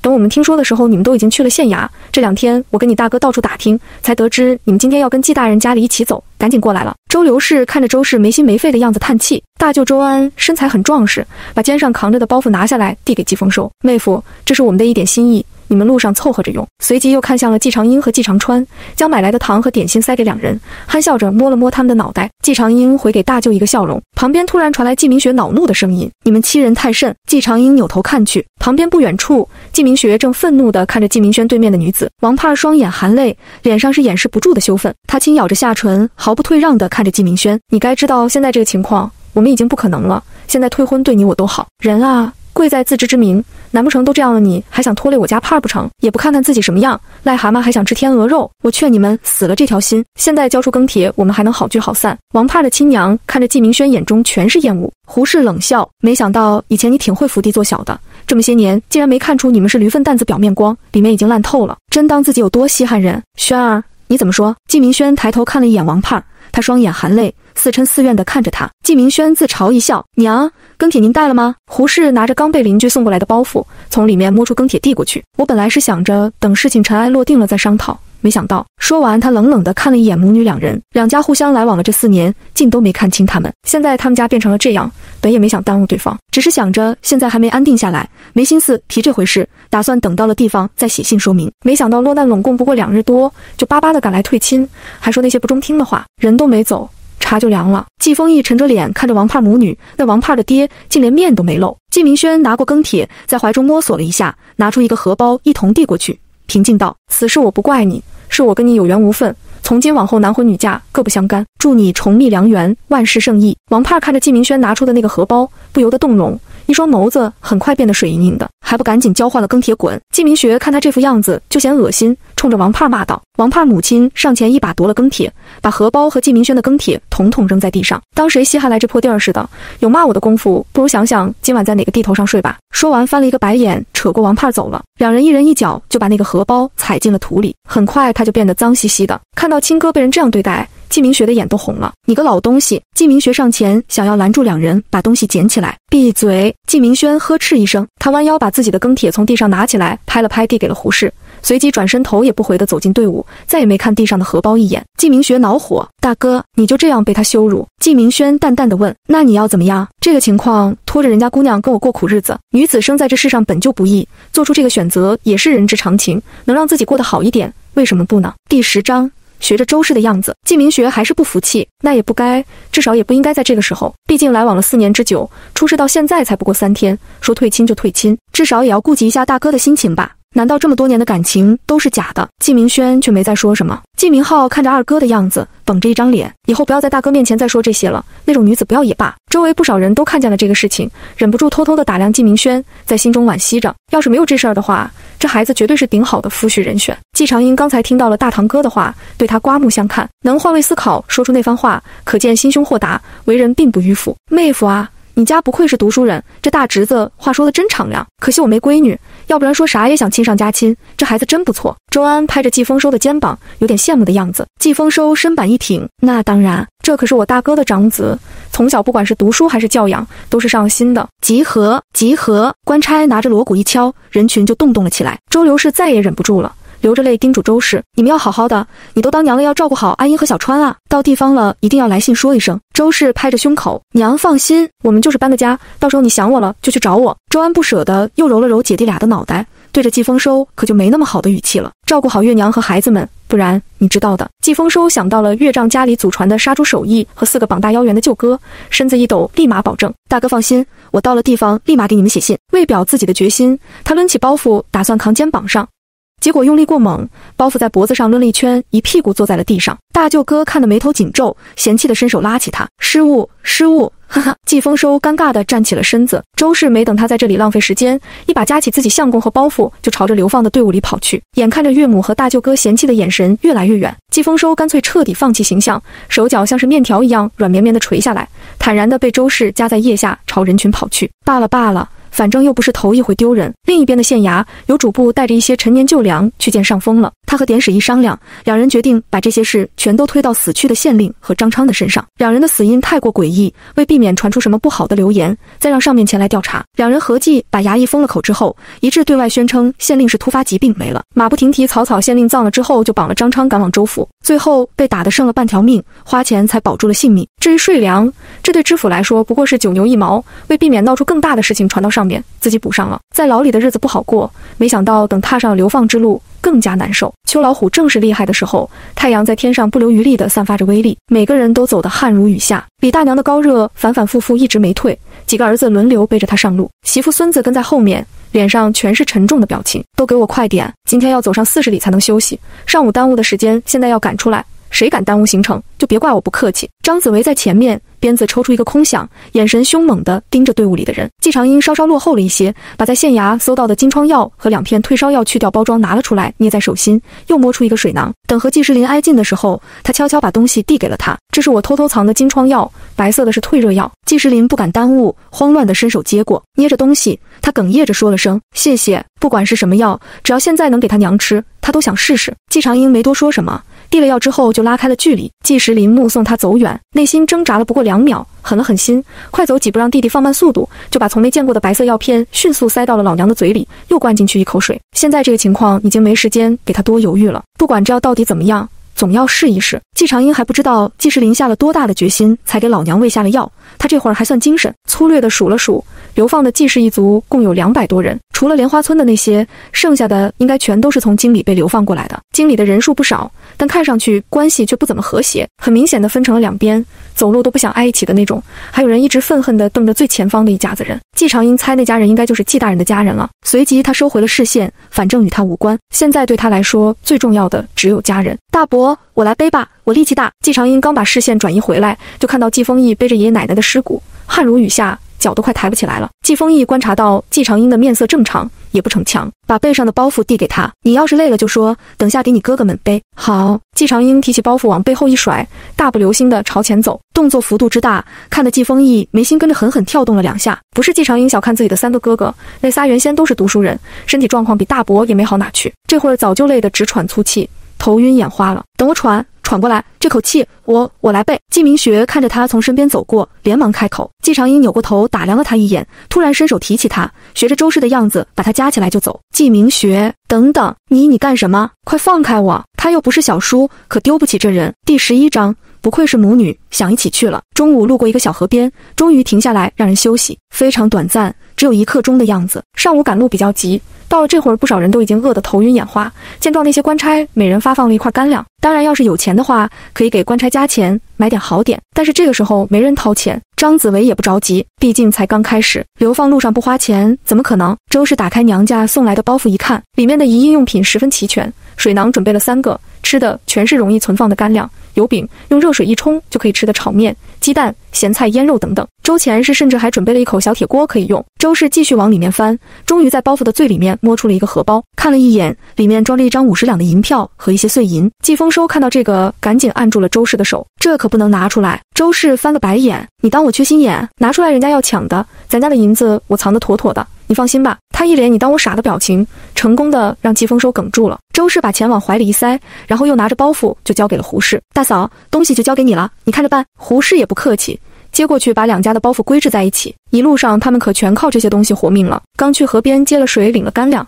还没开吃，就听到官差喊着出发。我不走，昨晚到现在我1口都没吃，哪来的力气赶路？反正早死晚死都是死，还不如现在死了干净。正在所有人都脚步沉重的准备列好队形上路的时候，前面的人群里传来大喊大叫。为了知道发生了什么事，所有人都朝着那里聚了过去。人群的中间有几个人正在互相拉扯，刚才喊着不走的人是个少女，年纪和季长英看上去差不多。她情绪崩溃，眼睛像是喷火一样看着对面的人。你们全家怎么不去死？要不是你们，事情也不会变成现在这个样子。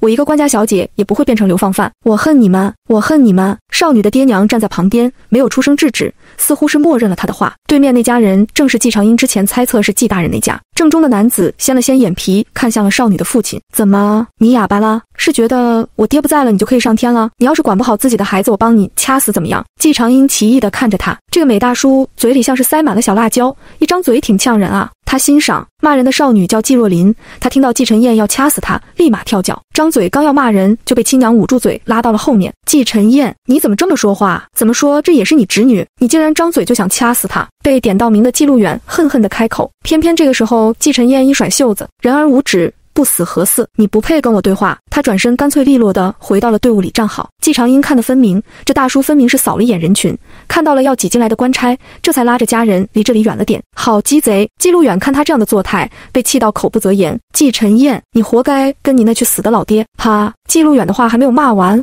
就被抽了一鞭子，疼疼疼！季路远瑟缩了一下，嘴里叫个不停。林氏看到，赶紧扑了上去。相公，你怎么样？一群贱东西，一天不打浑身皮痒。啪！官差见状一点也不手软，干脆连两人一起抽了。不想活就趁早打死了事，老子让你干啥就干啥，哪来的那么多废话？官爷，官爷，求求你饶了我们吧，再也不敢了。季若琳白着一张脸，看着自己的爹娘跪在地上求放过。他没有勇气上前，甚至恐惧地朝后面退了2步。是他们惹的事，是他骂我爹，你怎么不打他？季若琳指着季晨燕的方向，怨恨地说。官差见状，赏给他了一鞭子。我看见的就是你们在惹事，少他娘的给老子废话！他们根本不关心事情到底怎么样，看到什么就是什么。再多废话，我让你们全家去见阎王！送上门来让官差杀鸡儆猴，所以他们也没客气。打的这3人一直嗷嗷叫，只留下一个小男孩怨毒地看着官差和季晨燕那边。其他人看到这个，全都吓白了脸，缩着脖子站在一边，眼睁睁看着。好了，上路！看到达到了想要的效果，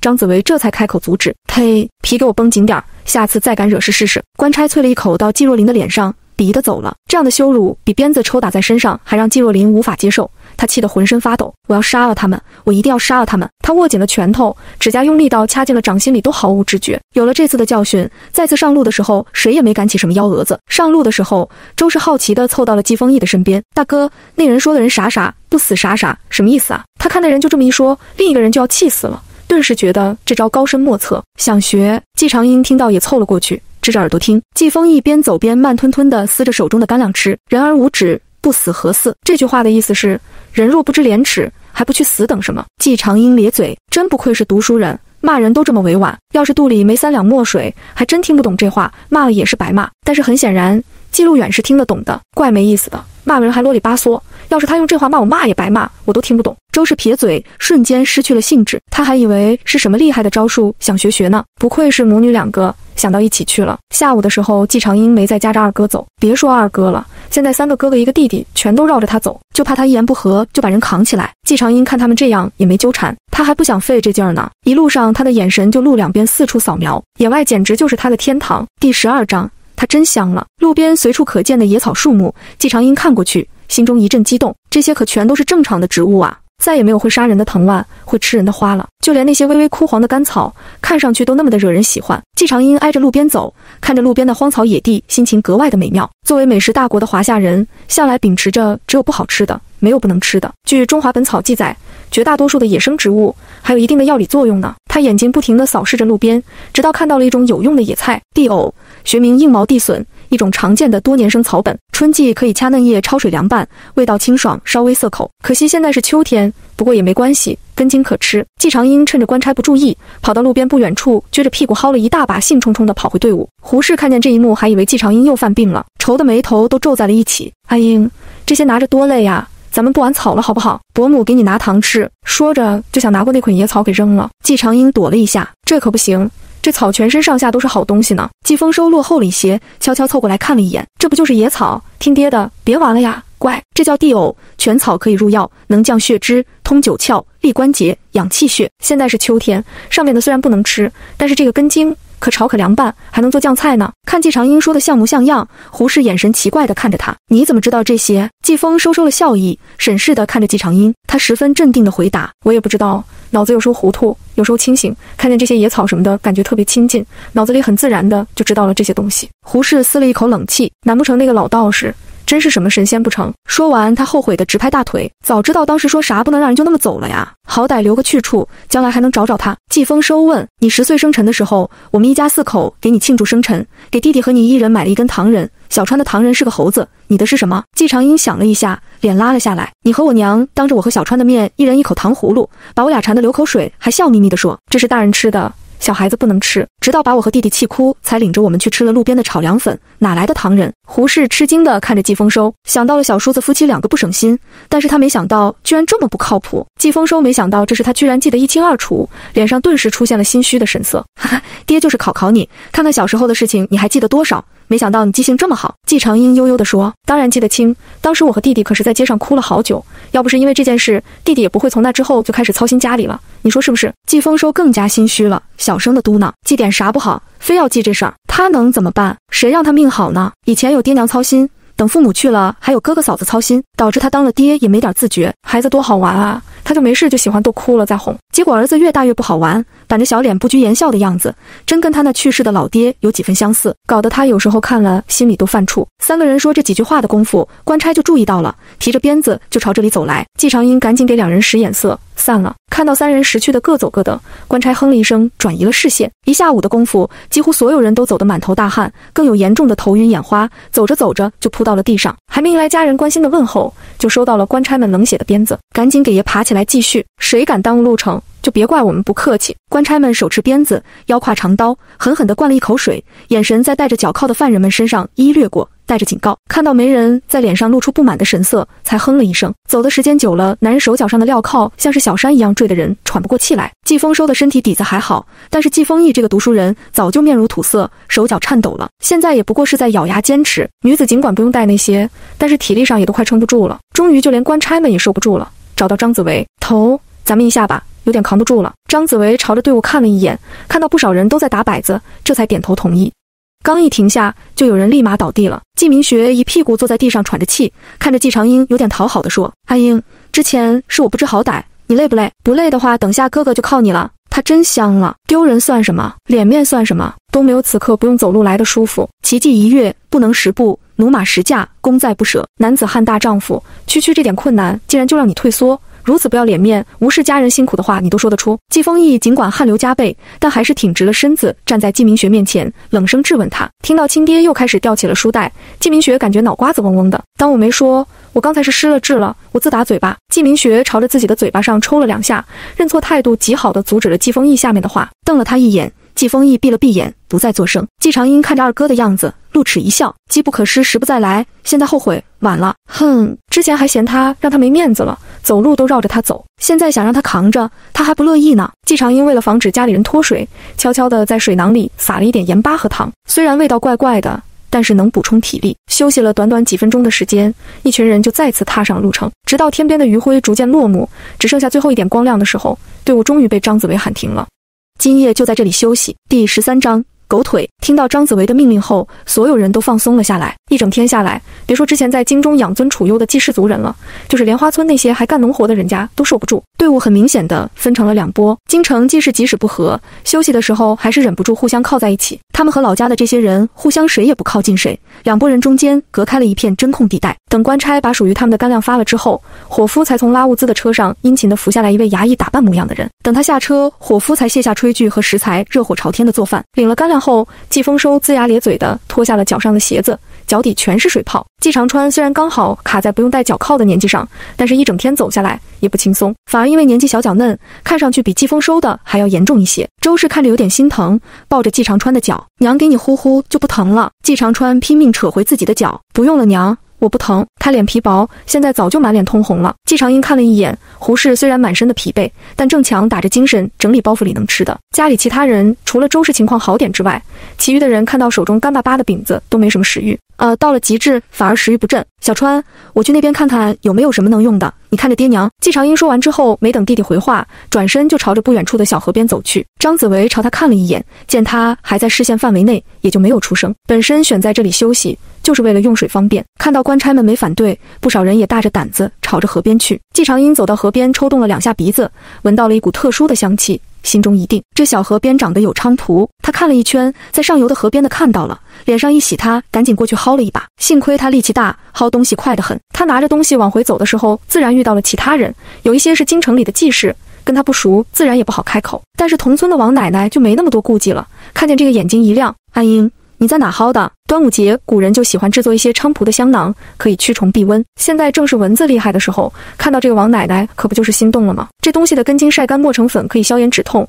我家里人的脚底板上全是水泡，我挖了给他们用，就算是湿的，多少也有点效果。季长英也没吝啬，指了指方向，提醒王奶奶。听到这个，他眼睛一亮，真是好孩子，谢谢了呀。说完，脚下像是生风了一样，完全看不出半点疲惫的样子，跑到河边学着季长英的样子薅菖蒲去了。结果只扯掉了叶子，他也不在意，赶紧用手去挖。刚才两人对话，不少人都听到了。此刻看到有人带头，都一齐冲向了那里。季长英没再关注，提着菖蒲回去的路上，又拿出了一瓶云南白药。末世的那些年里，药类物品早就停产了。虽然在末世来临初期，他就搜刮了不少东西，但是随着时间一点点过去，很多早就过期了。唯一的一箱子药，还是他想尽办法省出来的。他收了一些菖蒲，在空间里的小河边方便取用，剩下的全拿了回去。胡适看到他拿着菖蒲回来，很有先见之明地问他：驱蚊？季长英点点头，不止，这个能消炎止痛，等下我给捣烂了，敷在大家的脚底上，能舒服点。他没敢说一定有用，毕竟他不是大夫，而中药是很复杂的东西，药物本身的特性、使用方法、用量，甚至每个人的使用效果也都不一样。所幸他只是拿来外用，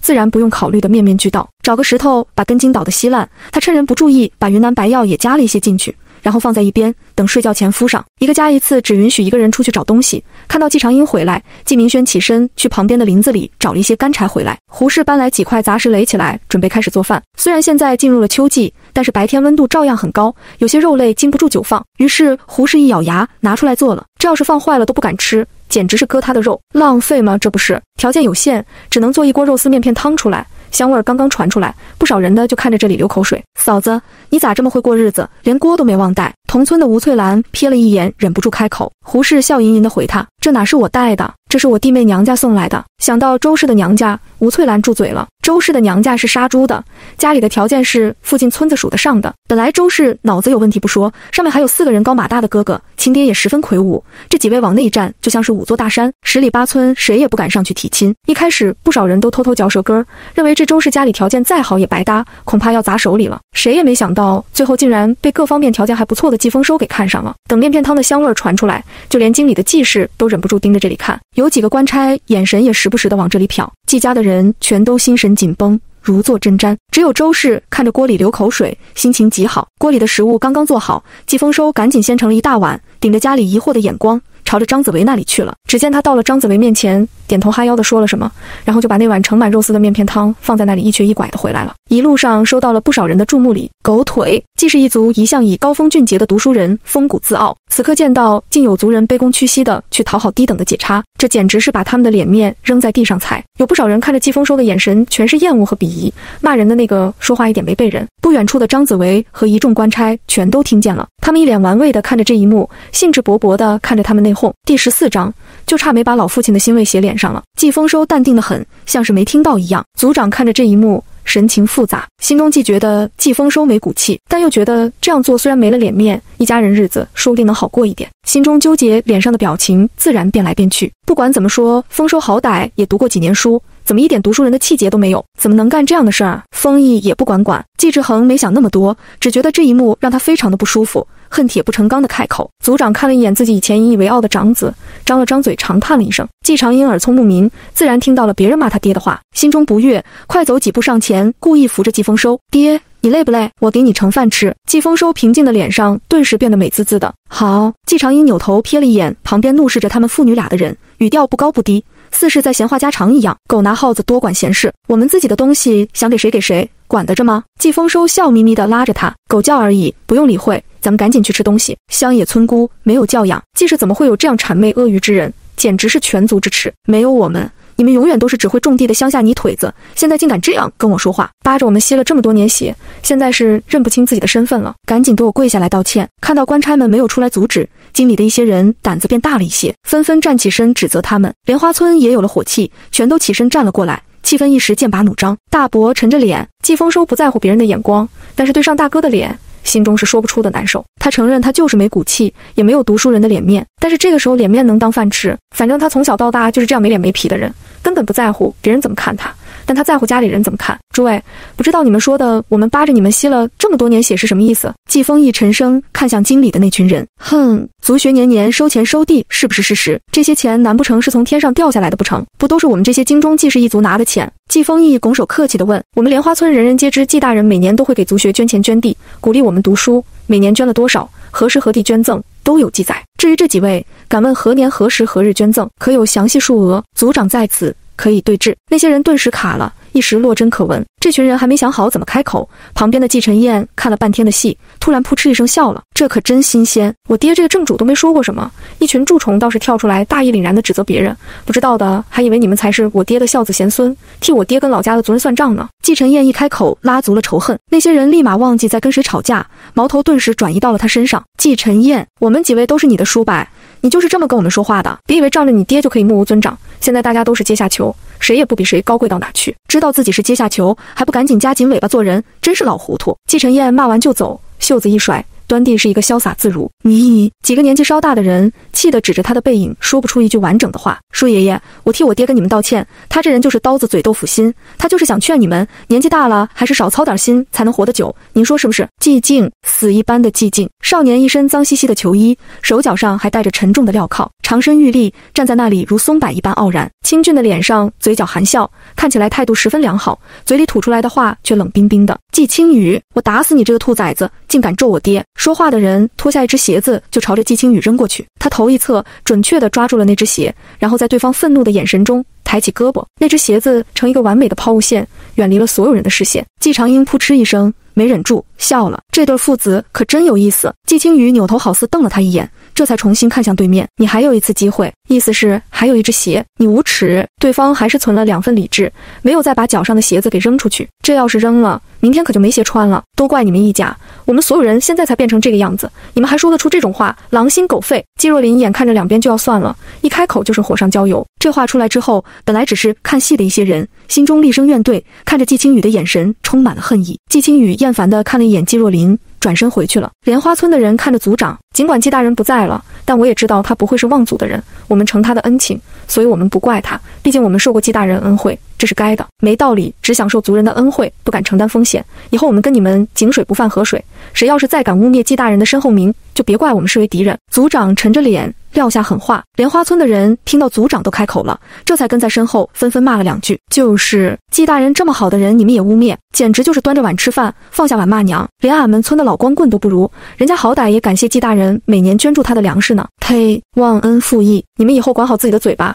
不然我才不管你们以前在京里干啥的。我家5个兄弟可不是吃素的，再听到你们骂季大人，骂刚才那位兄弟，给我等着。季石林的几个兄弟听到大哥发话，全都挽起了袖子，露出常年干活肌肉结实的手臂。京里的那些人脸上五彩纷呈，十分精彩。回到自家的位置上，一家人都看着季丰收。季丰义率先盛了一碗汤递给他，吃吧。季丰收咧出个笑容，你不嫌我丢人吧？这有啥丢人的？面子才值几个钱，咱们一家人舒舒服服的，不比脸面重要。胡适一开始是没想到这里，后面看到官差的时候立马就想到了。他看着只觉得小叔子挺机灵，哪想到会有人嫌吃萝卜但操心，管得还挺宽。你长大了。季丰义含笑，季长英看得汗颜，大伯看着他爹的眼神就差没把老父亲的欣慰写到脸上了。这是弟弟呀，喂，第15章，这挺好的。看到他们散了，这群官差端着碗也吃得差不多了。头，你说这群人还挺有意思，都落到这个地步了，还有空狗咬狗呢。不过看着我饭都多吃了2碗。几个官差互看一眼，嘿嘿直笑。他们一天下来也累得不轻，能够看场大戏也算放松放松。看他们这个样子，我看是不用担心他们联合到一起给我们找事了，就就他们这样，不窝里斗就不错了。这话有理，几个人一起点头表示赞同。那也不能放松警惕，要是出了什么岔子，别说不好交代了，就怕我们小命都没了。这一路上什么都有可能发生，只有谨慎才能活命。张子维用下巴点了点对面的几个人，身后的王林几人立马明白什么意思了。听说孙凡最近巴结上王爷了，看他张狂的，连路都不走了，还坐车呢。那群人围着他拍马屁，也不怕拍马腿上。几个人不屑地看着对面，大家都是一样的。谁不知道谁啊？巴结上了王爷，看把他给能耐的，都不知道自己是谁了。临行前，上面的人还专门交代了一声，不要管他。行了，少说废话，做好咱们自己的事。张子维制止了这几个人，继续说下去。季长英没想到胡氏做饭的手艺真是绝了。白天他挖出来的地藕根和肉丝炒了之后，加水煮了一会儿，做成面片汤来喝。简单的调味之后，味道鲜香浓郁。泡了干巴巴的饼子之后，吃得饱饱的，吃得他想落泪。这可是他来到这里后吃的头一顿正经饭。没想到这个根吃着爽脆可口，还挺好吃。可惜现在条件不行，不然可以腌来当咸菜。胡氏惋惜地说，那我明天再挖点这个，咱们凉拌来吃。路边都是新鲜的，走着挖着不耽误。明天我跟你一起。季长川吃完饭精神好了不少，听到季长英这话十分赞成。吃完饭胡氏又紧锣密鼓地把锅刷了，打算休息。季长英帮他上了药之后，自己拿着锅去接水，烧开放凉，做成盐糖水，再灌入水囊。周氏见状接过锅来回跑着添水，来回跑了几趟，看家里的水囊全都灌满了，才拉着季长英躺下。两人互相都给对方的脚底上了药后，才各自休息。本来季长英已经习惯了睡觉的时候警戒，结果躺在地上想着最近发生的事情，伴随着动物的嚎叫声和虫子窸窸窣窣的声音，心中无端地生出几分安心。不出2分钟，他就彻底地睡了过去。等不知道什么时候猛地一惊，起身天已经蒙蒙亮了，不少人都已经起身去了河边洗漱。没有多久，官差就喊着上路。对于他们这些犯人，官差是不会给吃饱的，一天只有2个干粮，上午一个，晚上一个。大早上的就开始饿着肚子上路，但是谁也不敢有怨言。季长英照例前面背着自己的小包袱，后面背着爷爷奶奶的尸骨。周氏身后背着一个大包袱，那是全家人的吃食和锅碗瓢盆等等。其他人体力都不如他俩，皆是轻装上阵。季长英伸手在自己的包袱里摸出烙油饼，先给大伯递了过去。季丰义啥都没说，接了过去，这让季长英准备好说服的话没了用武之地。这一路上，我们一家最重要的保护好身体，要是不舍得吃，不舍得喝，那恐怕还没撑到地方就倒下了。季丰义边吃边教育家里人，季长英听得直点头。他们这一大家子真没一个糊涂人。当然周氏情况特殊，这几天的观察下来，大伯虽然读书多，但也同样知道变通。大伯母操持着家里勤勤恳恳，对他们一家4口也多有照顾。2个大家长脑中清明，下面几个小的自然也团结友爱。几天下来，季长英心中也是满脑子的要带家人过上好日子。又走几天，他们即将走出青州的地界。老族长双眼含泪地跪在地上，朝着家的方向磕了2个头，弄得其他人全都感伤不已，学着他的样子跪下。爹娘，孩儿不孝，以后恐怕不能常回来看你们了。呜！听着周围人的哭声，季丰义和季丰收兄弟2个心中却复杂多了。他俩好像似乎真的不是很伤感。我第一次觉得我娘子真是聪明，这挺好的。季丰收小心翼翼地观察着大哥的表情，讪讪地说：“他最亲的爹娘现在就在闺女身上呢。至于他爷爷奶奶，从小就没见过，自然就没多深的感情。”季丰收头一回觉得娘子傻有傻福。季丰义沉默了半晌，干咳了一声：“走吧。”衙役拿着鞭子过来抽了几下，大家陆陆续续重新踏上了路。这一路上，季长英从别人骂骂咧咧或者长吁短叹的声音中辨别出了有效信息。目前的皇帝年事已高，迟迟不肯退位，5个儿子全都封了王，还赖在京里不肯走。皇帝也不管，几个王爷眼看着下面的儿子都快成年了，自己却连皇位的边儿都没摸着，于是立马急了。几个人勾结朝臣，栽赃陷害，那是玩的一个比一个利索。有的为了敛财，在自己的封地里私自增加税收，弄得民不聊生。不少官员为了一个从龙之功，在朝堂上跟斗鸡眼似的，见面就吵架。越是这样，坐在高位上的皇帝越是淡定，稳坐钓鱼台。就是在这种情况下，季伯辉在思考了数月的情况下，终于下定了决心，他要死谏。在他的猜想里，皇上是开国皇帝，英明神武，自然不愿意看着自己亲手打下来的江山毁于一旦。他是皇上亲自任命的御史大夫，身有监察百官、劝谏皇帝的责任在。这个时候他不劝醒皇帝，谁来？于是就在突然的一天，他当朝劝说皇上不如退位，或择一位皇子立太子，这样既可以稳定百官的心，江山能够牢固，也能震慑边境外族的不臣之心。可惜他算错了皇上的心思。看到他撞住后，皇上震怒，季大人被抢救回来后，当即就要下旨祭祀9族抄家问斩。季大人心中百般滋味涌上心头，在大殿上疯疯癫癫又哭又笑之后，跪地细数了君臣以往的情分，他愿意一人承担下所有，只求皇上放过族人。说完，抽出侍卫的长剑，自刎身亡。虽然他死了，皇帝的怒火却难消，这一死传出去，岂不是让他背上了骂名？于是既是全族死罪可免，活罪难逃。就算这样，还要跪谢皇上的恩典。第16章，他是个傻子，你也是。唯一让人疑惑的就是本朝流放的罪犯皆要施以情刑，根据不同的罪名，在流放的犯人脸上刻上不同的字，但是季家并没有受此侮辱。季长英十分庆幸没这个惩罚，要是真遇见谁往他脸上刻字，恐怕谁先动手谁先死。幸好没有发生这种无可挽回的事情，毕竟他还不想做逃犯或流民，也不想连累一家子。今天季长英照常挨着路边走，看到路边有什么可食用的野菜，就会挖一些出来。空间里的那些等没东西吃了再拿，毕竟听说凉州那边常年苦寒，越往那边走越冷，到时候路边可就没什么吃的了。今天他运气不错，竟然看到路边长了一片木耳菜。季长英脸上有些惊喜。木耳菜学名落葵，是一年生草质缠绕藤本，茎叶富含多种维生素，可以炒食、凉拌或者煮汤。重要的是可以清热解毒。实不相瞒，流放的这几天几乎都在啃干粮，为了赶路，只有晚上时间充足才能略微吃得像样点。几天下来，所有人都成功便秘了，说起来就想流泪，他自己也一样如此。此刻看到木耳菜，他眼冒绿光，直接冲了过去，只掐最上面的嫩尖儿。有2个衙役瞥了一眼，就若无其事地转过了头。这几天季丰收每到晚上就送一份季长英摘的野菜过去。几天下来，那群官差虽然还是没有一点人情味儿，但和季丰收还是熟了起来。他们也知道了季丰收的娘子和女儿2个人力气很大，但脑子都有问题，不仅讲不通道理，动粗的时候还有可能会还手，3、5个人都打不过他们。这消息自然是季丰收有意无意透露出去的。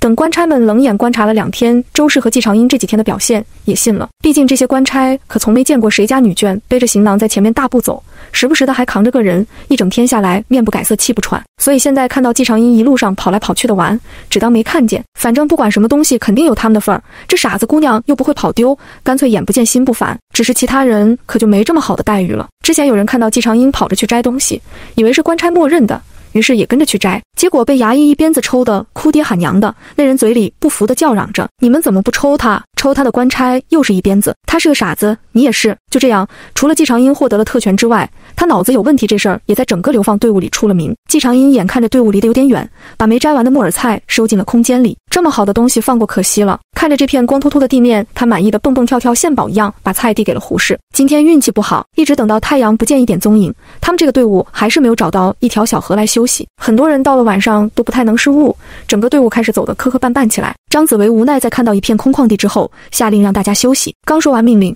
孙凡就在一群衙役的簇拥下走了过来。晚上这些贱民的干粮就不要发了，如果不发的话，他们明天没体力赶路，耽误了路程，你我都负担不起。孙凡满脸凶相，我说不让发就不让发，这都走了好几天了，老子一点油水没捞到，别以为这几天我听你的就是怕了你。要是你敢耽误老子发财，我让你吃不了兜着走。听到这话，张子维表情不变，这一幕早在他的料想之中。前几天要不是这人有点拉肚子，恐怕也不会这么消停。现在刚好就开始找事了。不过孙凡这话对他来说也是好事。行，既然你这样说了，我给你面子，但是钱你不能全都拿了，不然我也不是好惹的。张子维眼中闪过冷光，手摸上了腰间挎着的刀柄上。谁干这个活计不是为了捞钱？如果孙凡敢断他活路，那他不介意做掉他。孙凡的脸色变了一下，他又不是新手，自然也明白。别看那些衙役现在都围在他身边，但如果这趟出门什么都没让人捞着，恐怕到时候这些人头一个对他出手。行，没问题，大家都是兄弟，我自然不会吃独食。孙凡皮笑肉不笑地说。张子维看了他一眼，什么都没说，主动走开了。流放的人等了半天，也没等来官差们开始发干粮。张子维站在原地敲了一下锣鼓，都听我说，我们的粮食不够，所以今天没有干粮，等到了下个县衙才有吃的。这几天你们自己想办法。话音落地，一群人炸开了锅。今晚上休息本来就不能补充水，结果现在竟然连干粮也没了，就是想饿得喝水都没机会。现在开始还是老样子，一家一个人出去找吃的，晚上点名谁家少了人，后果你们也知道。张子维吩咐完，一群衙役紧紧地盯着他们。官爷，这没水没粮的，我们明天上没法上路啊。就是啊，我们现在一天全靠这点干粮撑着呢，你看我现在身上都没几两肉了。官爷，官爷，一群人围着衙役七嘴八舌地表达着自己的不情愿。被围着的衙役也不生气，高声说道，我们伙夫做的这些东西，谁有需要可以买一些，这些人现在可都是财神爷呢，一点小事儿就先不抽鞭子了。听到这话，人群一下子噤声了。衙役嗤笑了一声，不需要的都散开，别在这里碍事，要不然鞭子不长眼。季长英早在张子维说今天没有干粮的时候，就对着家里自告奋勇去找东西了。因为他这几天的表现，一家人都没什么反对的。他背着自己的小包袱，直接钻进了林子里。每天的瓜果蔬菜不能少，他拿了一些青菜和野葡萄放在包袱里。正在他准备去打点野味儿的时候，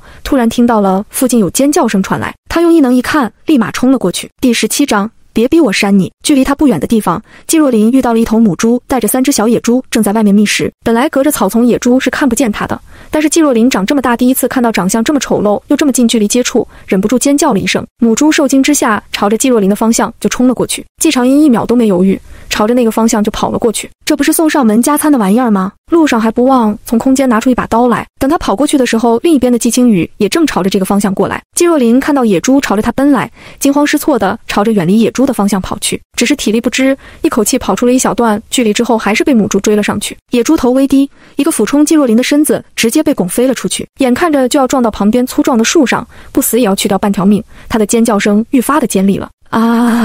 季长英跑得快，赶过来的时候刚好看到季若琳朝他飞来，下意识地伸手接了一下，顺着这股力道转了一圈，泄了力之后把人放下。季若琳一脸的惊魂未定，刚被放到地上就脚软的一屁股坐了下去。季长英看到再次跟过来的野猪，一脸的兴奋，提着刀就冲了上去。小心！季青雨赶过来就看到他朝野猪冲了过去，面色大变，忍不住提醒，竟然是4头野猪。虽然说其中3只看上去不大，但加一起也不是一般人可以对付的。他看向了瘫坐在地上的季若琳，怒吼：瞎了吗？还不赶紧回去喊人！说完他自己环视了一圈，看到地上有根树枝横放在那里，想也没想的握在了手心。看到季若琳还在发愣，他恨不得一棍子敲死他。季若琳，他刚救了你，你就这样眼睁睁地看着，回去喊人，你聋了吗？季若琳如梦初醒，跌跌撞撞地朝着外面跑去。季长英没管身后的2个人，正在专心地对付野猪。能自己动手的情况下，他一般不用异能。这头野猪可能是护崽的缘故，看到季长英冲上来，格外的拼命。野猪皮后，季长英试探的第一刀虽然扎了进去，但是野猪没有倒下，受了刺激，更是发了疯一样的攻击季长英。旁边的3头小野猪听到野猪的叫声，也跟着低下猪头，朝着季长英撞了过去。季青雨全家上下皆是读书人，只有曾经就读的书院教过学生一些粗浅的拳脚功夫。看到那3头小的上去攻击，他提着棍子上前朝着3头小猪打去。那3头小猪多次被挡，已经找不准季长英的位置了。没了后顾之忧，季长英用了10成的力气，看着再次冲过来的野猪，双腿扎成马步，双手握刀，狠狠一劈。一只硕大的猪头直接从中间被一劈为2，头都没了，身子却依着惯性朝前跑了2步，才轰然倒地。季青雨瞳孔放大，震惊了。剩下的3头小猪更好解决。等官差赶到的时候，看到的就是季长英手中拿着一把鲜血淋漓的刀，抹了最后一头小猪的脖子，旁边还躺着一头大野猪的尸体，头都成了2半。看到的官差无不脖子发凉，心中对季长英的力气大有了几分清晰的认知。看起来季丰收说的没错，这姑娘确实力气大。这猪，张子维看着季青雨，想让他解释解释。回大人，这猪是这位姑娘解决的，我就是在一边帮了一点小忙。季青雨看了一眼季长英，坦然地说。一群官差看向了季长英，这会儿回过神，他们十分眼馋。这荒郊野外的，想弄口吃的哪有那么容易？这送到面前现成的，都心动了。季长英扫了一圈，看出了他们眼中的渴望，当时就一副雀跃的样子。我爹说了，要是找到什么吃的，得先给叔叔们，这头大的给叔叔们，我爹一定会夸我的。这群衙役年纪并不大，不过听到季长英喊叔叔，只觉得季丰收这人还挺会教育孩子的。听到这话，露出了几分诚心的笑容。那行，我们跟你爹关系好，这大的就给我们，小的你们自己留着，叔叔帮你一起抬走。张子维这会儿对季丰收简直太满意了，这人能处，是个懂事的，也不枉他们这些人这几天也照顾了他们家几分。得了猪，一群衙役也不追究季长英的刀哪来的了，反正他们得了实实在在的好处。一群人抬着东西回去的时候，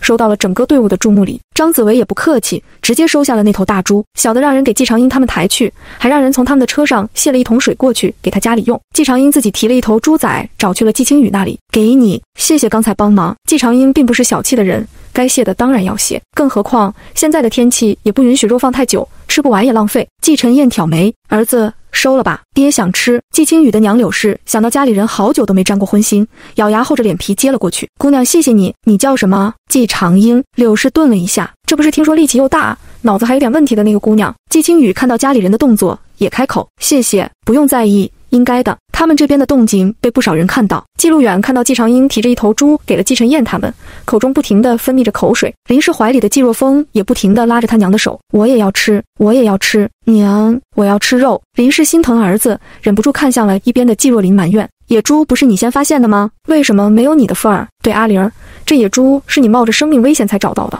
何该有咱家的一份？凭什么便宜了外人？季若琳咽了咽口水，心中也觉得有几分道理，于是他抬脚朝着季长英那里走去。喂，野猪是我发现的，你凭什么分配？拿来。季若琳一脸理直气壮的伸手。季长英怀疑自己的耳朵，我还救了你怎么不说？我也帮你喊了人过去救你，我们扯平了。这什么逻辑？当时在他面前的不管是谁，他都会伸手拉一把。这是他善良，但不代表他是个傻子好欺负。季长英嗤笑了一声，那些官差去的时候我已经杀完了，他们并没有救我，你可以当我救你，这是没有发生过，我也不需要你的感谢，但你要是再拦着我要东西，别逼我删你。第18章，爹娘开饭了。季若琳又惊又怒，你凭什么删我？你知道我是谁吗？我爹动一根手指头就能把你全家摁死。啪！季长英抬手就是一巴掌。还没睡醒呢，知道这是什么地方，咱们都是干什么的吗？你再没事找抽，信不信我一巴掌扇掉你几颗大牙，让你提前感受一下老年生活，少走几十年弯路。尽管他已经收敛了力道，但是季若琳的脸还是肉眼可见的肿了起来，上面的5根巴掌印显得格外的明显。季清宇一家看着季若琳满脸的厌恶，我真想把你全家的脸皮刮下来看看，是不是能砌成墙了。人能不要脸到这个程度，我是没想过的。季晨燕丝毫没有爱护小辈的自觉，对着季若琳说话一如既往的难听。在他心里，早在他爹倒下的那天起，这些人就不再是亲人了。季若琳委屈的满眼都是泪水，不敢置信地看着他，我是你侄女，你现在竟然帮着外人不帮我。外人尚且感激爷爷曾经的帮扶之恩，你们这隔了房的穷亲戚，靠着我爷爷才有了几十年好日子过，出了事你们不帮忙就算了，还落井下石，在京里到处败坏爷爷的名声，辱骂爷爷，养条狗都比你们强。季清宇嘴角在笑，眼里的冷意却要化为实质了。这边对话的声音又引来了人，季长英懒得听了，反正闹来闹去不外乎是京里的那些人，他可没有兴趣站在这里看他们互喷唾沫。季若琳看他要走，伸手拦住，你别想走。季路远看到季若琳脸上的巴掌印，立马怒了，好你个贱人，竟敢打我闺女，今天不抽死你，就当我这么多年白混。说完他挽起袖子就要揍人，季长英一拳打到了季路远的脸上，他倒退了几步，被身后的人接住，季路远出手的机会都没有，一拳给打得脑袋发晕，满嘴的血腥味儿让他忍不住吐了一口，鲜血夹杂着几颗大牙被吐了出来，牙掉了。一群人惊呼，季长英伸手抓住季若琳就准备扔出去，既然这人不需要他救，那他就让他该怎样就怎样好了。周围的人全被他打人的狠劲儿震得倒退几步，围在这里的人散开了一些，周氏不管不顾地推开旁边的人冲了进来，闺女让我来。季若琳被吓得惊叫了起来，放开我，放开我。周氏揪住季若琳的衣襟，手臂向后轻轻一摇，季若琳直接飞了出去，救命！季若琳凄厉的声音响起，琳儿！林氏惊恐的叫声一起出现，围观的人全都倒抽一口冷气，真的没见过这么吓人的母女两个。一群人顿时撤散的。季若琳没有人接，重重地摔在了地上，瞬间就人事不省了。干什么？干什么？要造反啊！这里的动静很快让正在处理猪肉的官差们都赶了过来。官爷，就是这母女两个在闹事，打死他们！季若风突然出声，指着季长英和周氏告状。官差看了一眼季长英，认出是刚才给了他们一头野猪的人，想也没想的抽出鞭子朝着季若风打了。让你说话了吗？林氏没想到儿子突然挨了鞭子，又怒又气，立马忘了前几天刚挨了鞭子，身上的伤口还没好，怎么乱打人？我儿子又没说错，是这对母女找的事，你怎么不找他们？官差干脆也不解释了，一鞭子一鞭子的朝着他们身上抽。周围的人一下子看明白，这是摆明了要偏袒。几鞭子下去，看着周围的人全都老实了，官差这才哼了一声，今晚上有肉，谁要吃的赶快来买，晚了没有？结果周围还真有几个人犹犹豫豫的上前问价钱，这下子让官差的脸上阴转晴。莲花村的人拥着季长英和周氏往回走，前几天我还以为阿英好了，没想到变得跟周氏一样虎，也不知道这是好是坏。可不咋的，刚才把人拎起来的时候我真是吓了一跳，没看周氏吗？人都给扔出去了，扔得好，活该他们。一群人热热闹闹的朝着自己的位置去，不过到了地方自觉地散开了，主要是季长英家里伙食好，今天还有猪肉吃，他们都不敢离得近了，光是闻着味道就有点让人受不了。还有就是他家竟然背着家里长辈的尸骨到处跑。莲花村的人想起就搓搓胳膊，不敢往这里凑。一家人检查了下季长英没有受伤，叮嘱他下回不要莽撞行事。看他点头之后，也就没再念叨他，根本管不住啊。以前最听季长川的话，现在就连他的话也不好使。姐，以后你再想干啥，提前跟我说，我帮你。季长川沉思2天，决定以后换个方向，既然管不住，那就不管了，帮忙总行了吧。季长英看着季长川小脸上全是坚定，忍不住觉得实在太可爱了，伸手捏住他瘦削的小脸，胡乱揉了揉。季长川1秒破功，气得哇哇乱叫。季长英哈哈大笑。一家人身体上虽然疲惫，但是全对未来充满了希望。用衙役给的水处理了猪肉后，季丰收提着还有不少肉的骨头找到了组长。组长，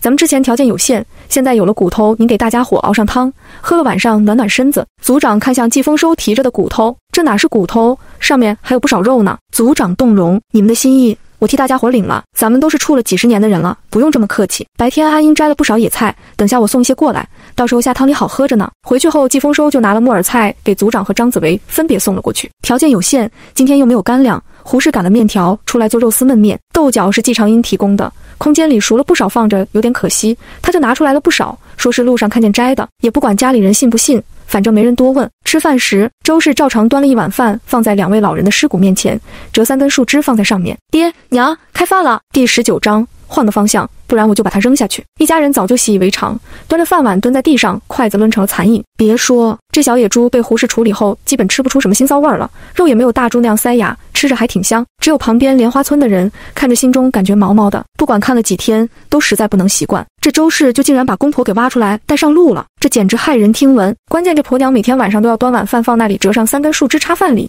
弄得还挺像回事。等吃的差不多了，周氏才拔了那3根树枝扔掉，把饭端手里吃得喷香。饭后胡氏用锅煮了木耳菜汤，喝了之后从头到脚都舒坦了。今天整片区域全都飘着肉香味儿，季家的这点饭也就没那么吸引人。饿了一天，有不少人还是没挨住饭香味儿，耐不住找了官差买饭吃。孙凡就站在大锅旁边，几个狗腿子让他坐着，自己站在大锅旁边吆喝：1两银子一碗。什么1两银子？怎么不去抢？听到这个价钱，不少人全都大惊失色。命重要还是钱重要？你们自己想好了。官差听到这个十分淡定，他抢过伙夫的大勺子，搅拌了一下锅里的菜，让香味儿飘出去更远。本来就饿得饥肠辘辘的人，闻到这个味道，口水差点直接淌下来。官爷，我们实在没有这么多的钱，能不能便宜点？不能。看见没有，我这里面可全都是肉，还是野猪肉，知道吗？这猪可是爷爷们费了不少力气弄来的。官差特意专门舀起一勺满满都是肉的菜给众人看。前来买菜的人终于有人受不了了，我要1碗，快给我吧。说着从怀里拿出1两银子的银子递了过去。孙凡看了2眼那个人，笑了，给这位盛1碗，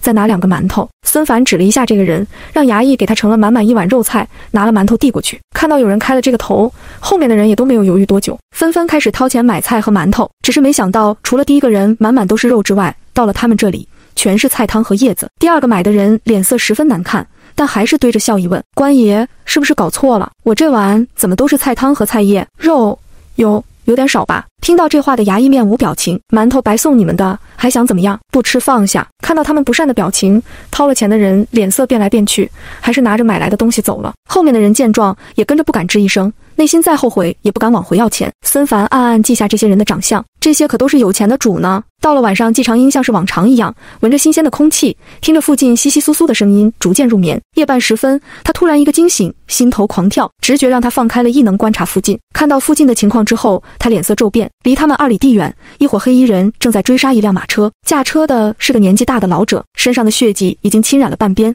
他眼神肃穆，手中的鞭子一下又一下地抽打着前面的马匹，嘴里叽里呱啦的一直在说话。马车里躺着一位浑身血迹的少年，季长樱看不清楚样子，但是这辆马车奔跑的方向正是他们这里。季长樱很难想象，在马车全力奔跑的情况下，那群黑衣人竟然像是鬼魅一样，紧紧地追着马车不放，时不时地朝着马车放冷箭。难不成这世界上还真有什么武功高手不成？不过现在不是想这些的时候，如果再不想办法，那辆马车就要冲到这里来了。看那群黑衣人的身手，这里的200多号人估计都不够他们切菜用的。这些衙役的身手和那群人相比，简直就是螳螂挡车。季长樱悄悄地起身，朝着那里飞奔而去。看着差点射中的自己的箭矢，黄老苦着一张脸，我说各位小兄弟，咱们有啥深仇大恨，不能坐下来好好的聊一聊？年纪轻轻就开始喊打喊杀，戾气太重，你们能讨得到娘子吗？再说我这把年纪了，谁晚上不睡觉还在逃命啊？你们可消停点吧，只要你们肯放我走，这2天的事儿我就既往不咎，怎么样？听完他的话，那群黑衣人脚下速度又快了2分，其中一个领头的蓄力一下跳到了车顶上，一箭就削掉了车顶。马车里面的人彻底露了出来。黄老心急如焚，嘿，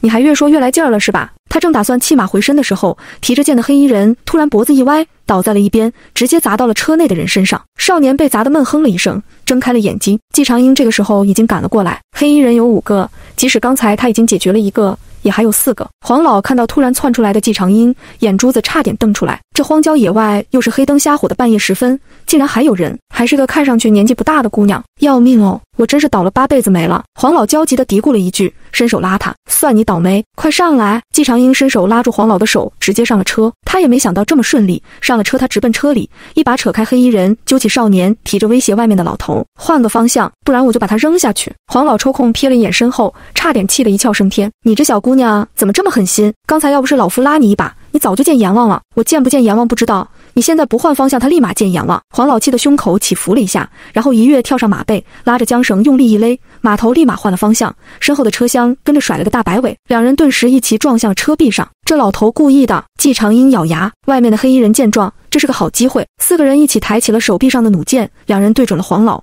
另外2人则对准了车厢。4根弩箭齐射，黄老驾马狂奔，根本来不及看身后。季长英集中精力控制着4根弩箭，方向全射歪了。等他回头，就看到手中抓着的人正在看他。第20章。真是开了眼了。季长英看到他的长相，呼吸一滞。少年一身白衣上面混合着泥土和血水，早就变得斑驳不堪。一张过分精致的面容上带着不正常的红晕，气息微弱，五官完美的如同一件精美的雕刻品，但是右脸上一道狰狞的伤口裂开，正在缓缓向下淌血，头微微垂着，配合着他那张脸平添了几分颓废的美感。他一双潋滟的眸子正幽深地看着季长英。松开，嘶哈，声音也这么好听。季长英露出一抹无辜的笑容，松开了手。抱歉，情急之下拿你一用。少年被他放手之后，并没有心思和他计较，慢条斯理地把自己的衣襟重新整理了一下，伸手拿起车厢里黑衣人的剑。黄老，停下来吧。少年淡淡的声音响起。黄老听到他的声音，立刻暴跳如雷。你干什么？好好的不待在车厢里，你要出来作死啊？总要有个了结。说完，他飞身出了马车。季长英震惊地看着，人真的会飞。看到飞身上前，其中2个黑衣人果断收了手臂上的弩箭，提剑冲了上去。剩下的2个，一个朝着季长英来了，一个朝着黄老。黄老骂骂咧咧的，辛辛苦苦给你治了这几天，一下子全白费了。要不是欠你娘一个人情，我真想撂挑子不干了。季长英没想到这群黑衣人连他也不放过，看着拿剑刺来的黑衣人，季长英眼神一厉，精神力直接折断了他的手，自己飞快上前，趁着他没反应过来之际，揪着黑衣人的脖领一下子抡到地上，让你尝尝姑奶奶的拳头，好好的人不做，偏偏要来做猪。黑衣人还没想明白为什么手腕凭空断了，脑袋就被砸得嗡嗡嗡。黄老狼狈的四处闪躲，看到这里的情况，眼睛一亮，这姑娘可真行啊，快快快，救我！黄老在地上滚来滚去，还不忘冲着季长英喊。听到老头喊救命的声音，季长英也不打人出气了，伸手掐断了黑衣人的脖子，拎着他的尸体甩了过去。黑蛋子，接招！正在攻击黄老的黑衣人一时间没反应过来，看到同伴的尸体朝着他飞来，才反应过来。他一脚踢开同伴的尸体，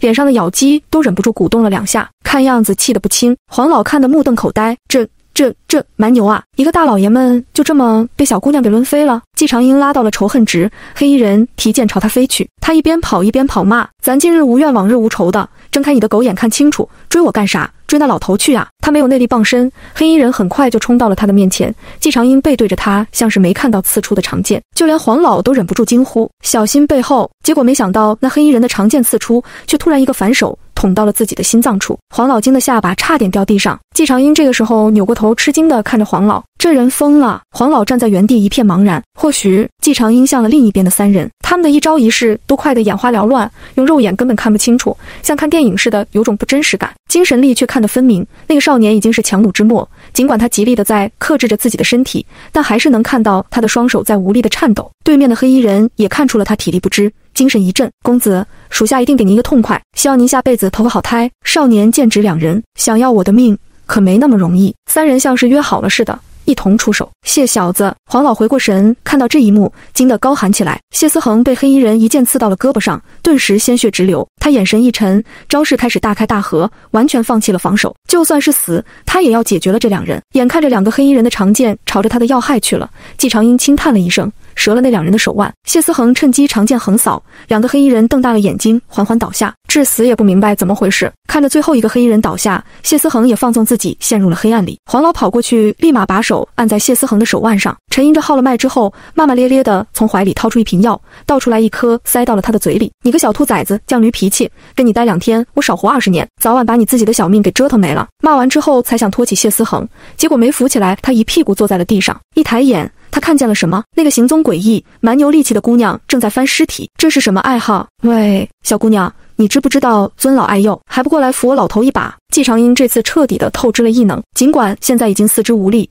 但他本着不能白来一趟，不能白出手的心思，还是撑着身体在黑衣人身上四处摸索。嘿，这群黑蛋子可真行，几个人身上搜吧搜吧，竟然凑了1000两银子。季长英瞬间舒服了。你在干啥？黄老看到季长英不理他，只顾低头忙活，忍不住凑了过来。季长英警惕地把银票塞到怀里，没你份儿。黄老看到银票的一角，震惊地看着他，你在尸体上找了半天，就为了钱？季长英翻翻白眼，不然呢？难不成是我看他们长得好看，死了都要摸一把？黄老沉默了半晌，他憋出一句庸俗。季长英撇嘴，这老头一看就不知道人间疾苦，这俗物可是大部分人勤勤恳恳一辈子的追求呢。不是要帮忙，赶紧的吧，我还有事。季长英懒得接他话茬，说完就朝谢思恒走去。两人合力重新把人抬到车厢上。季长英一拍手，好啦，我走了。黄老在身后嚷嚷着，哎，你这就走啊？季长英脚步一顿，转身走了回来。黄老脸上一喜，这才对嘛，你在哪些脚？我带着这小子去凑合一晚，你放心，我绝对给钱，免谈。这两人一看就是有麻烦在身，美色再好也不能耽误小命啊。季长英回来只是因为这里还有5把剑没拿走，他捡起地上的剑，抱着头也不回地走了。就这，连剑都不放过。黄老看着那个潇洒的身影，震惊的喃喃自语，这真是开了眼了。第21章弱女子。黄老看着他离开的背影，摸着胡子兀自嘟囔着，这姑娘身手诡异莫测，真是不简单，就是不知道家里是犯了什么事儿，也不知道来不来得及。随即看着车厢里的谢思恒，骂骂咧咧，真是上辈子杀猪，这辈子给你当车夫。季长英感觉那老头看不见自己了，飞快把那几把剑全收到了空间里，然后脚步加快，一口气跑回到休息的地方。回去的时候他已经脚步虚浮，一能透支的不光是精神力，还有体力。他躺下之后倒头就睡，直到天亮准备上路了还没清醒。周氏蹲在他的身边，戳了戳他的脸，看他睡得香甜，想了想对季风收说，阿英肯定累坏了，今天我背着他，东西你拿着。说完把身上硕大的包袱直接甩给了季风收，把他一屁股砸到了地上。一家人，娘子快来捞我一把，太沉了。季风收挣扎着让周氏拉他，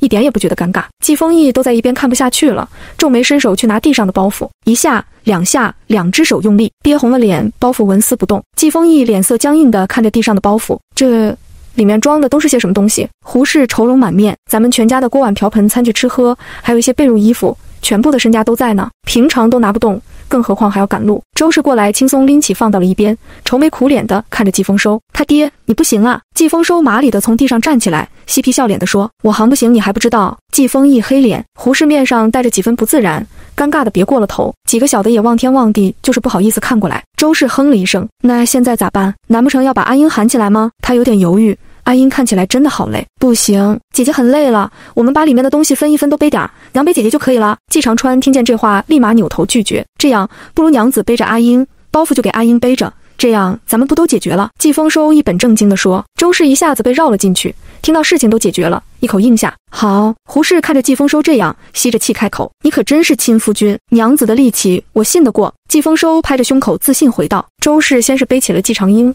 然后让人把行李绑在季长英的身上背着走，完全没感觉有什么不对。等一家人确认周氏这样上路真的没什么问题之后，几个堂哥才把爷爷奶奶的尸骨和季长英的小包袱背着上路。一路上这家人简直成了整个队伍里的一道奇景。胡氏一路上也没闲着，昨晚上那些吃不完的豆角他煮了之后晾了一个晚上，用线穿成了一圈系在腰上，路上继续晒，打算晾成干豆角。不仅他是这个造型，全家除了季长英和周氏全都是这样，腰上挂着一圈豆角，走一步抖一下。胡氏一向是实用主义，只要能达到目的，他向来不想别的。季风义看着淡定，实际上同手同脚走路姿势都僵硬了不少。几个小的正是爱面子的时候，一路上憋得脸色通红，恨不得以袖遮脸。季长英睡着，感觉自己身上像是压了一座大山似的，很沉，不得不睁开了眼，结果看到眼前这个画面，顿时，娘，你这样不累吗？这有啥累的？你才多少斤？还没我背包袱沉呢，不累。季长英再次沉默了2秒，我背着包袱，你背着我，等于你背着包袱和我。周氏思索的时候忍不住重复了一遍，我背着阿英，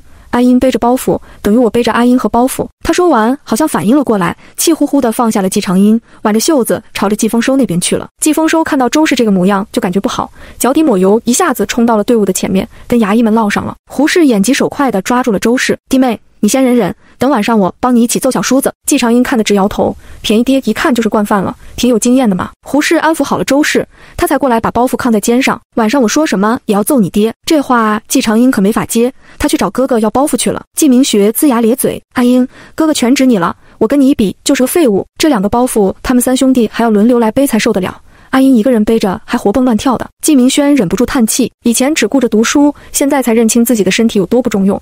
咱们3个从明天开始多少也背点东西，总不能全指望婶婶和阿英2个弱女子当苦力。季明浩发出灵魂拷问，弱女子？3兄弟一起陷入了沉默。看到他们这边一家子其乐融融，背着季若琳的林氏在后面气得咬牙，贱蹄子竟然把你们父女2个打成这个模样，等休息了我要他们赔钱，我不要钱，我要吃的，他们家有吃的。季若风走在边上，想着昨晚上的肉，忍不住咽了咽口水，咱们全都要。季路远贪婪地看着那里，可是那2个女人力气好大，他们要是不给怎么办？季若风担心拿不到吃的，有点担忧地问。记录员和林氏这才想到，对方一个人就能把他们一家4口按在地上摩擦，更何况对方还有官差的偏袒。记录员眼神一沉，看了一眼季晨燕的方向，看到那家子不过1晚上就好了许多的脸色，眼神更加阴沉了。不是这一家人，他还是京中的7品官，家里吃喝不愁，生活无忧，哪像现在这样落到这等田地。想到这里，他看向了队伍中的另外几家同样对季伯会不满的人，悄悄地凑了过去。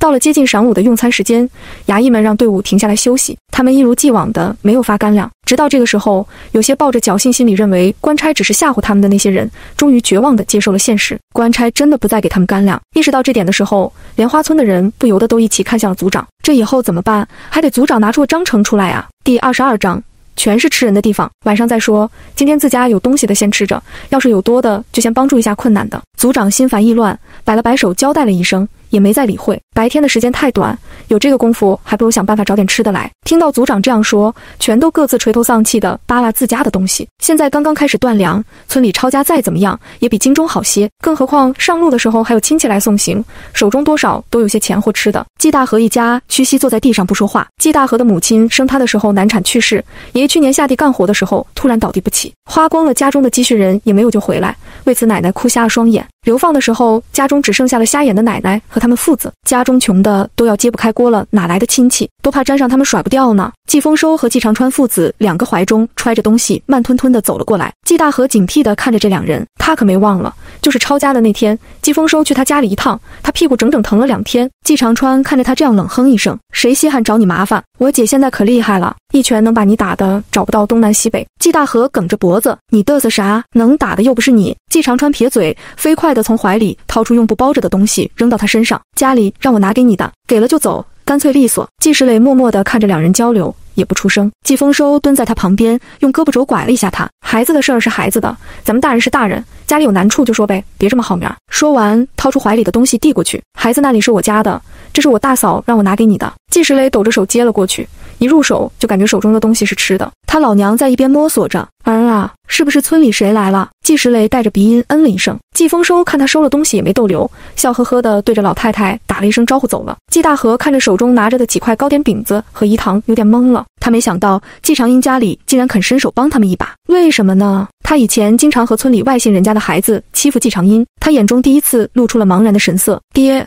我以前是不是做的不对？没人教过他对错，他一向按照心意做事，第一次他有点不知所措。季石磊看着儿子这样，木讷地拍了拍他的脑袋，都过去了。顿了顿，他才又说，爹没读过书，说不出大道理，但是爹知道做人不能坏良心，以后你丰收叔全家咱们都要敬着，知道吗？老太太在一边露出没有几颗牙齿的笑脸，你爹说的对，大河啊，你要听话。季家中午吃的是炒面粉，面粉加上芝麻炒熟之后，用水一冲就能吃，这样又快又方便。本来昨天晚上胡氏用锅贴了不少的饼子出来准备白天吃，但是刚才看到那家3口缩在角落里的时候，胡氏到底没忍住让人把饼子拿了过去。中午垫吧垫吧，晚上我再想办法给你们好好弄点吃的补补。一路上胡氏真是卯足了劲，变着花样的给家里吃。季长英飞快解决了自己的饭，看着官差们眉开眼笑的在卖饼子。挨过了一晚上，到了今天中午，买饼子的人就更多了。许是挣了钱，这些官差不再像是催命一样赶着上路，反而给了时间让大家吃饱喝足，补充了水之后才再次上路。尽管是官道，这路也一样磕磕绊绊，时不时的就是一个坑，要不就是一堆杂石。走着走着，突然有人扑通一声倒在了地上，爹爹！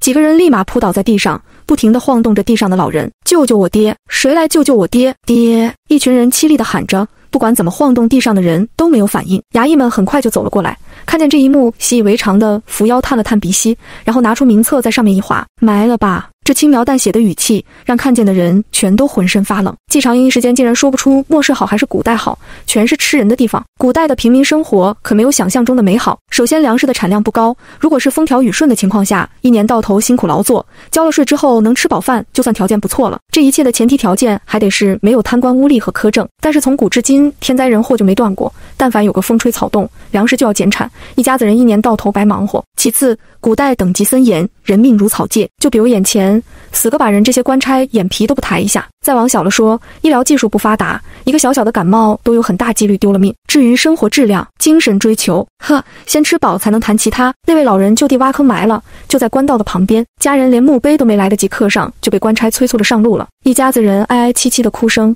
伴随了整整一个下午。这次除了身体上的折磨，还有精神上的。到了晚上，这次很顺利的找到了小河边就地休息。莲花村的人全都神思不属的，时不时瞥一眼老族长。吃完饭再说，我先跟找丰毅和修人聊聊。族长吩咐自己的儿子去喊人。季丰毅和季修人作为莲花村为数不多的2个秀才，两人都有一定的话语权。虽然现在没了功名，但刻在脑子里的知识和见识又拿不走。季长英下午没找到菜，晚上照例还是肉和豆角。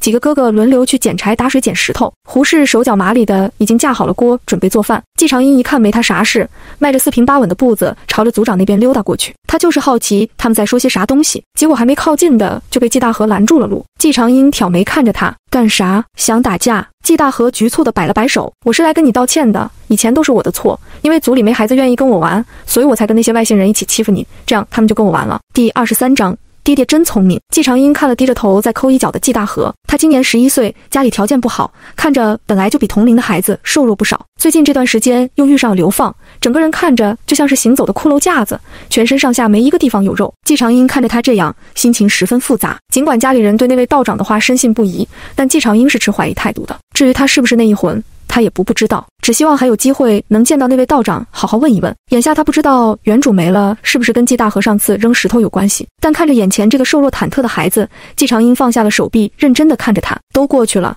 现下还是怎么想想，好好活着吧。在他面前的只是一个11岁的孩子，他既不能代表原来的人原谅他，也无法对这样一个孩子做些什么。族长和季丰毅他们正在一起商量对策。这一路上不太平，我看这些官差不会轻易的放过我们，不从我们身上刮点油水下来是不行。你们2个有没有什么办法？老族长长叹一口气，他们这些人本来日子也就是将将说得过去，摊上这事，想想晚上就愁得睡不着。季修人脸色凝重，这些跟别的比起来也不算是什么大事了，越往北走就越冷，这2天到了晚上就明显的感觉到气温下降了。季风一开口，凉州地处边境，地广人稀，常年苦寒，这个时节想必就已经天寒地冻了。等我们走到的时候，是1年中最冷的时候，就凭我们现在身上的衣物，恐怕还没走到地方就冻死大半了。族长的手抖了抖，求救的看向季修人。风义说的可是真的？季修人沉重的点了点头。不仅如此，那边挨着北荣和女真，经常会有外族过来抢粮抢人，并不安稳。就算我们平安到了那里，要想活下去也不易。村里的其他人这辈子去的最远的地方就是县城，更别说其他地方。唯有读书人不一样，就算只是看书，知道的也比别人多。没看流放这一路上，村里的这些人每天发愁的也就是吃什么，晚上在哪里睡，完全没想过凉州怎么样，到了那里怎么生活。此刻听到2人的话，族长咬牙开口，还不如给我们砍头来的爽快。族长慎言。季丰毅语气严肃，老族长自知失言，也沉默了。季丰毅开口，事情还没到最糟糕的时候，这群官差再怎么不在意人命，也不可能眼睁睁地看着我们全死了。现在还是想想怎么撑过这几天吃喝吧，等到了下个城镇去补充点保暖的衣物带着，想太多无用，徒增烦恼。族长打起精神，对，晚上问问大家都会些啥，到时候互帮互助，人多肯定撑得过去。季长英就蹲在旁边听着他们分析情况。听到这里，他突然开口，我认识很多吃的，可以带着人啊。其实村里这些人家里的粮食也都在他手里。族长被吓得身子一抖，捂着胸口看着他，吓死人。大伯无奈地看着他，不可胡闹，族长年纪大了，要是被你吓出个好歹怎么办？季长英一脸老实巴交的样子，我看族长爷爷身体好着呢，一定能长命100岁。族长听到这话，眉头都松开了几分，100岁是不敢想了，能活到凉州就不错了。说完几人也不再管季长英，在旁边继续讨论接下来的日子该怎么走，才能尽量让大家都好好的走到地方。季长英在一边听着，感觉这是一群宗族观念极重的人，现在都自身难保了，也没想过自家顾自家，其他人死活与我无关，一直商量到家里人过来喊吃饭才散了。晚上胡氏做的豆角炒肉，把菜盛到每个人的碗里，才用锅贴饼子吃。吃完饭，季丰毅询问胡氏，咱家的银子你准备好，等到了下个城镇要用。胡氏听完一愣，银子不是你藏的？季丰毅大惊，我以为你藏了。2人面面相觑，心一点点凉了下去。老大、老二、老三，你们过来！胡氏怒吼一声，正在收拾东西的3兄弟身子齐齐一抖，好多年没有听到过母亲这么气急败坏的声音了。听到胡氏这个声音，季丰收一家子也凑了过去，不知道发生了什么事。咱家的银子你们仨见了吗？胡氏一脸的沉重，没有钱铺路，他们一家人绝无可能走到凉州。3个哥哥互看了一眼，季明轩心一沉，娘，我们都不知道钱在哪，怎么藏？胡氏心中最后的一点侥幸没了，一屁股瘫在了地上，面色惨白。季丰收开口，嫂子你要用钱，我这里有。他说完背过身，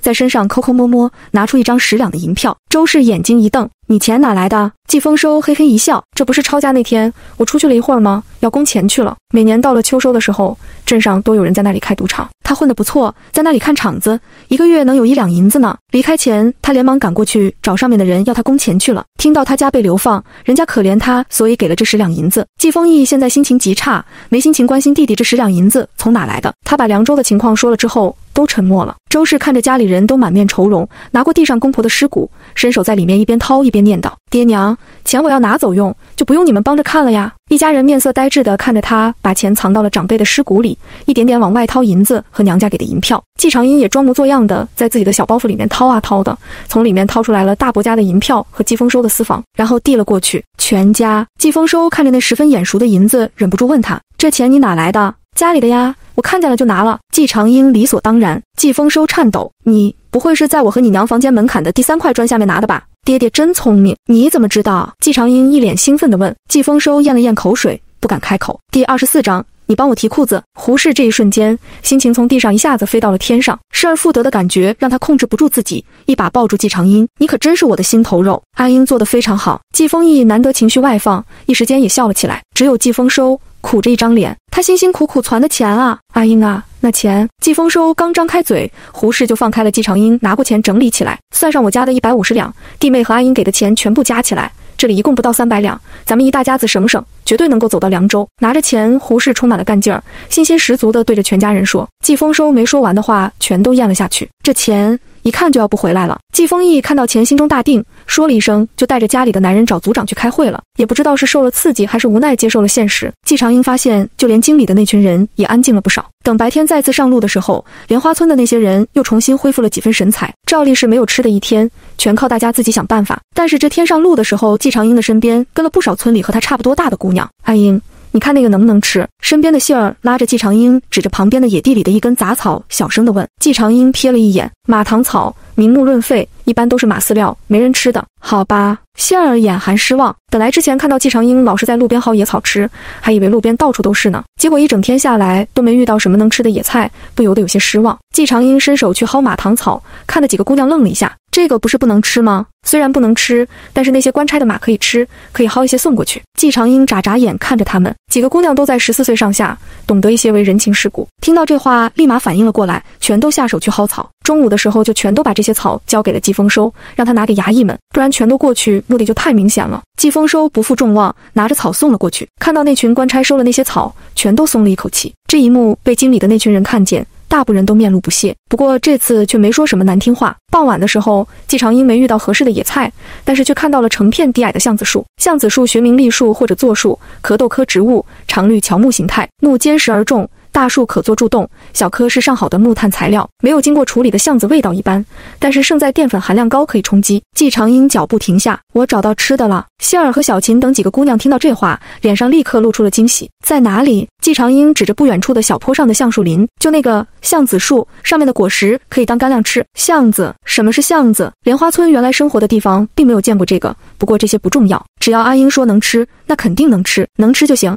咱们现在过去。希尔瞥了一眼官差的方向，看他们没有注意这边，跃跃欲试地看着季长英。没有阿英带头，他还有点不太敢。行。季长英说完就朝着橡树林跑了过去。希尔、小琴等几个姑娘试探地跟了过去，看到衙役看都没看一眼，顿时兴奋地按照季长英的指点开始采摘。橡子果实不大，根部还有扎手的刺，采摘速度快不起来，即使再怎么心急，7、8个姑娘也没摘上多久就该走了。你们先走，我折断一根树枝，马上跟上你们。季长英想偷偷收些进空间，天气越来越冷了，不光要准备衣物，取暖的东西总是少不了的。这些树可以留着烧成炭。那行，我们前面等你。看到他们走远，季长英把这附近的树全都收了，然后折断一根粗壮果实累累的橡子树枝，扛着赶了上去。看到他扛着树枝回来，有人鄙夷，有人羡慕，还有人用恶意的眼神看着他。季长英很快就顺着这道视线看了过去，正好对上了季若琳一家来不及收回的眼神。季若琳脸上的恼怒和恨意毫不掩饰。上次被周氏扔了之后，季若琳全身上下痛得基本不能动弹，到现在走路只能靠人背。要说以前他最恨的就是季晨燕一家，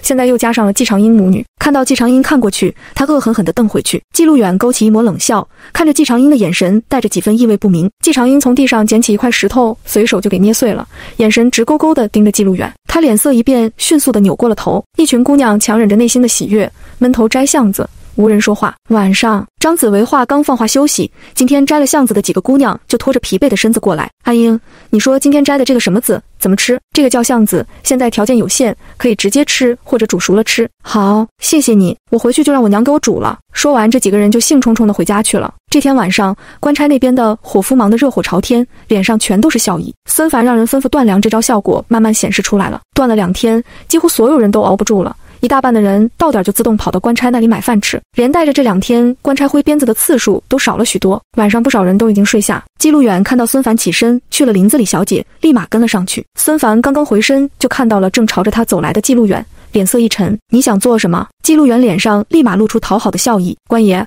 我这不是看您进了林子，想问问有什么事情需要帮忙的没有？怎么，小爷尿尿你帮我提裤子？孙凡脸上露出玩味的笑意。这伙经理的犯人不是自视清高，一向看不起他们这群解差的吗？第25章，这回给你一个教训。季路远脸上扭曲了一下，随即又笑了起来。您这都结束了，就是想提也没机会呀。到底什么事儿？孙凡脸上露出了不耐的神色。季路远试探地询问，我看咱们的这几十个官差，大多数人都最是佩服您的。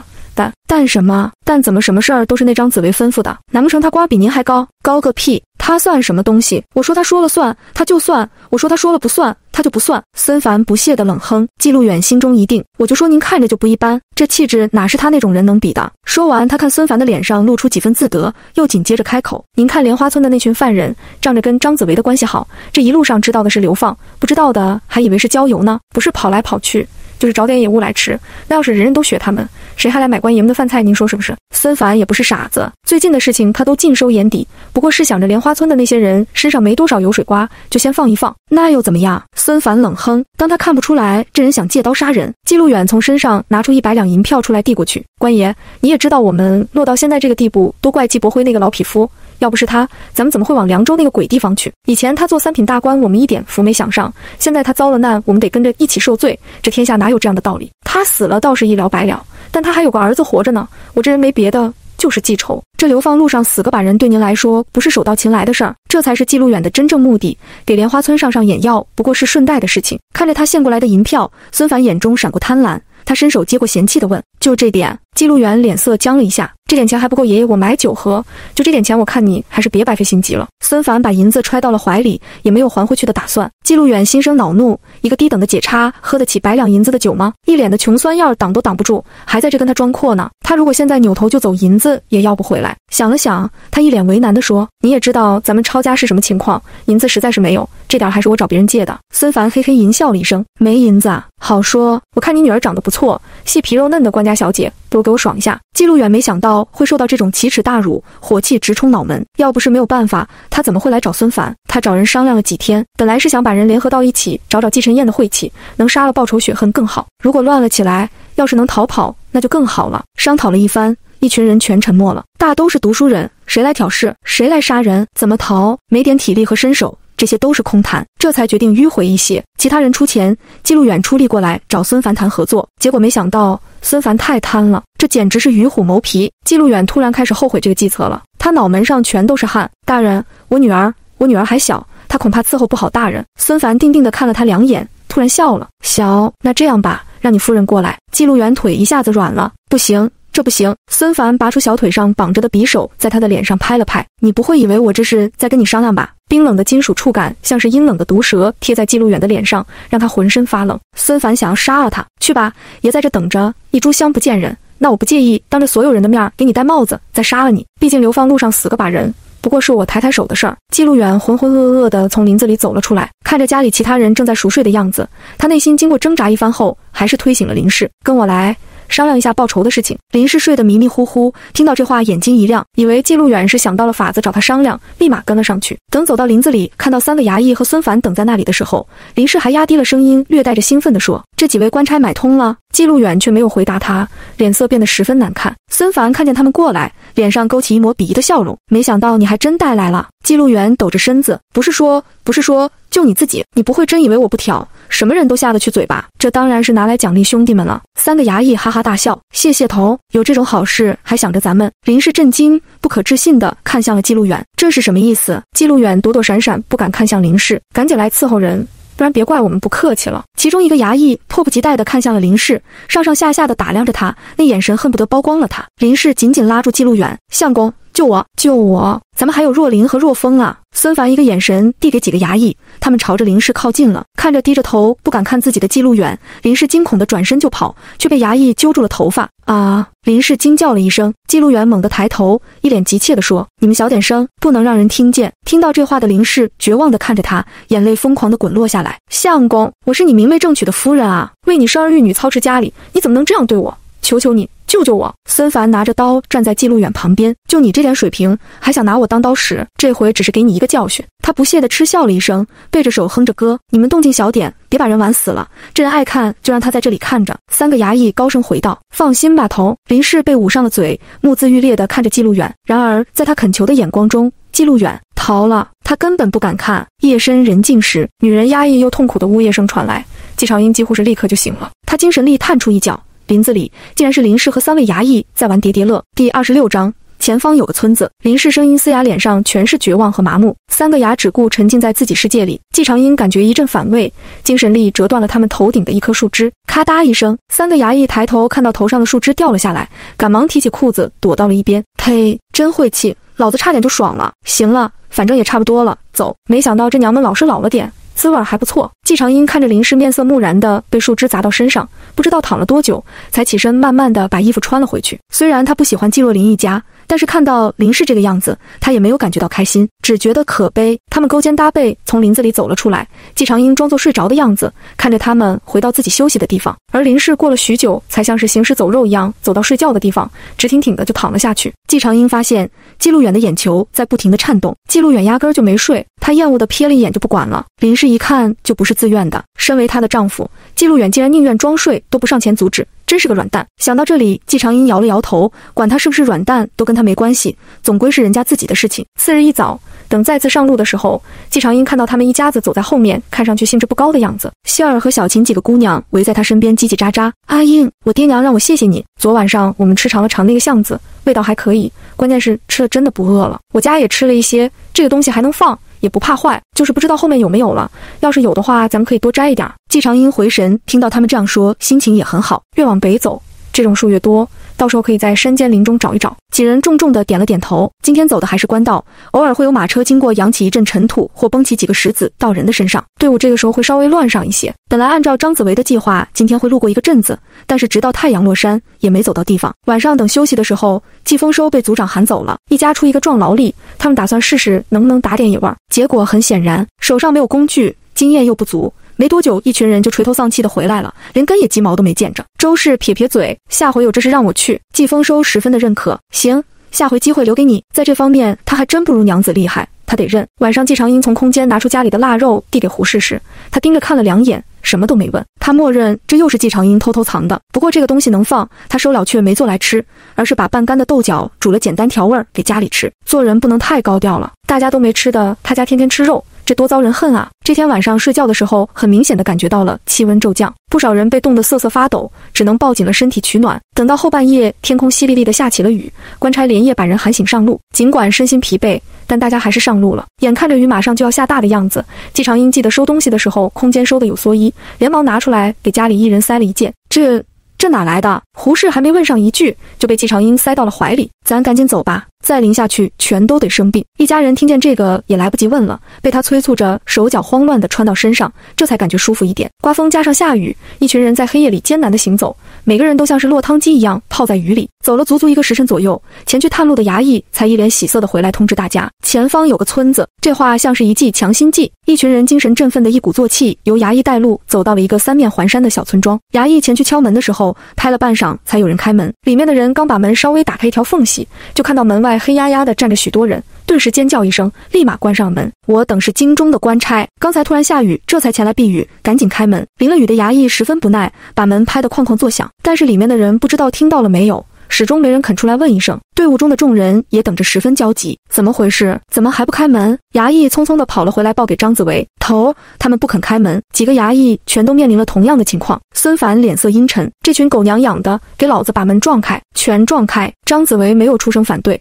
他也没耐心再等下去了。一群衙役看到都没意见，拉了几个壮汉就上前撞门去了。没一会儿，整个村子就变得鸡飞狗跳起来。撞开了3家的大门之后，其他人家的大门一下子就打开了。一群村民带着镰刀、锄头、棍子等武器对准他们。各位好汉，今年我们这边收成不好，自己都吃不饱肚子，真没有余粮了，放过我们吧。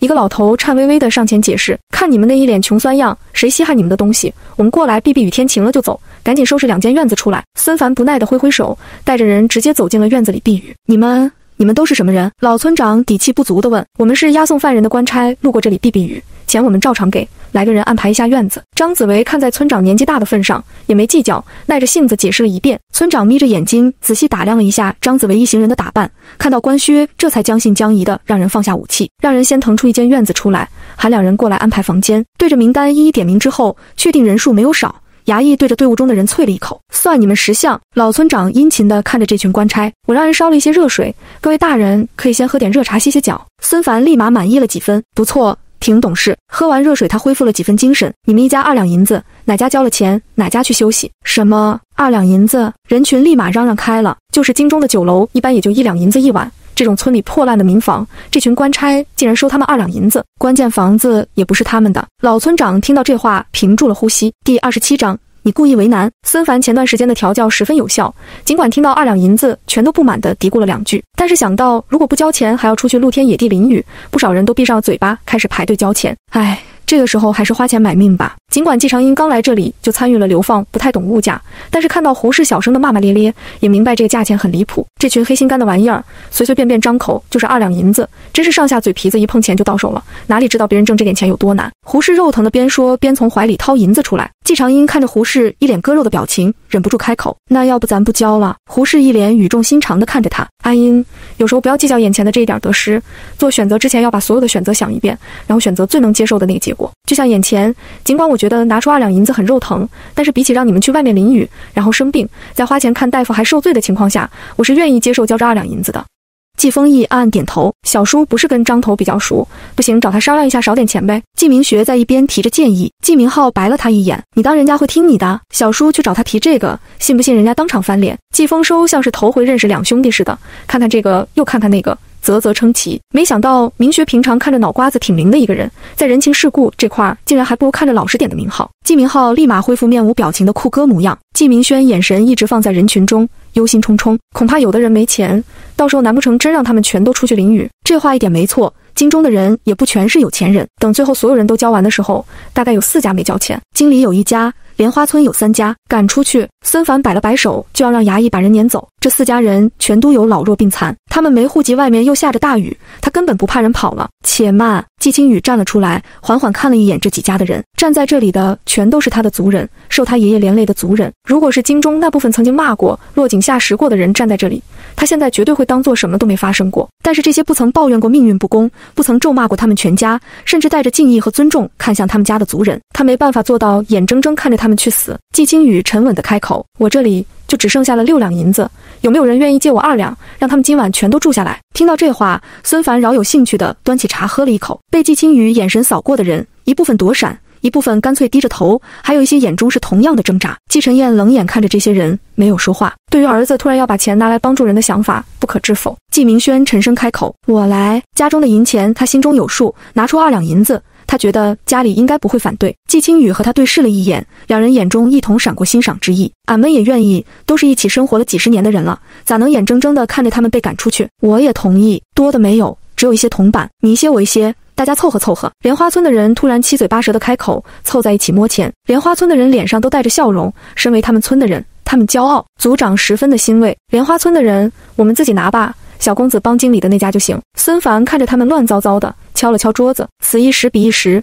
现在他们一家要交5两银子。张子维皱了皱眉，但是终究没说什么。目前他和孙凡的目标是一样的，倒也没必要在这种小事上得罪他。你故意为难。季青雨脸色难看地指着孙凡，哦，你真聪明。他漫不经心。季路远兴奋的眼珠猩红。孙凡终于出手了，不枉他赔了夫人又折了钱，只要能达到目的，全都值了。官爷说什么就是什么，你胆敢拿手指着大人，我看你是不要命了。季路远一把推开身前的人，激动地上前开口。季青雨还没开口，一道带着哭腔的怒音传来，你们比乌鸦还黑，连心都是黑的，不是人。季大河本来还在惊喜有人给他们出钱不用淋雨了，现在听到孙凡的话一下子绷不住了，愤怒地骂了出来，他眼中全是恨意。季时磊大惊失色，他没想到儿子竟然突然开口，他反手一巴掌打在季大河的脸上，大人说话有你插嘴的份儿吗？你懂个屁！说完他神色惶恐地跪在地上磕头，大人，这孩子年纪还小不懂事，请大人饶他这一回。瞎眼的奶奶也慌忙跪在地上，用力地磕了3个头，求大人放过孩子。季大河捂着脸看着奶奶和爹这个样子，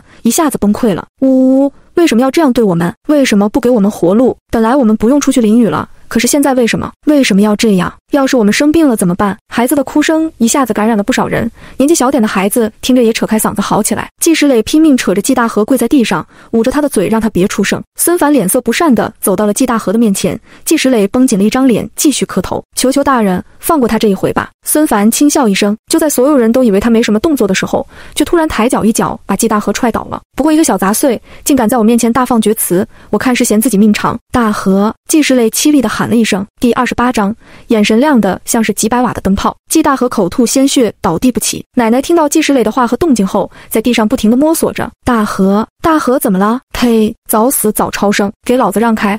我要把这个小子扔出去，好让你们的脑子彻底清醒。孙凡想踢开眼前这个碍事的老太太，却被人扯着衣领给推到了一边。你干啥欺负我们的人？孙凡脸色恼怒，放手！周氏皱着眉松开了他。你再动手我打死你！孙凡脸色青白，拔出挎刀就朝着周氏砍了过去，却被周氏用2根手指夹住了刀片，稍微用力，刀片就被折弯了。知道他娘没事，季长英脸色凝重地去看了季大河的情况，周围乱糟糟的。季时磊抱着季大河哭喊着摇晃，大河，你别下跌，你醒醒！周围的人有跟着一起掐人中的，晃人的，全都没什么章法。季长英被堵在外面，看见这个忍不住提高了嗓门，别晃了，这样说不定会加重伤势，赶紧找大夫啊！季时磊听到这话，慌乱地把人重新放下，像是困兽一样不停地伸手挥开周围的人。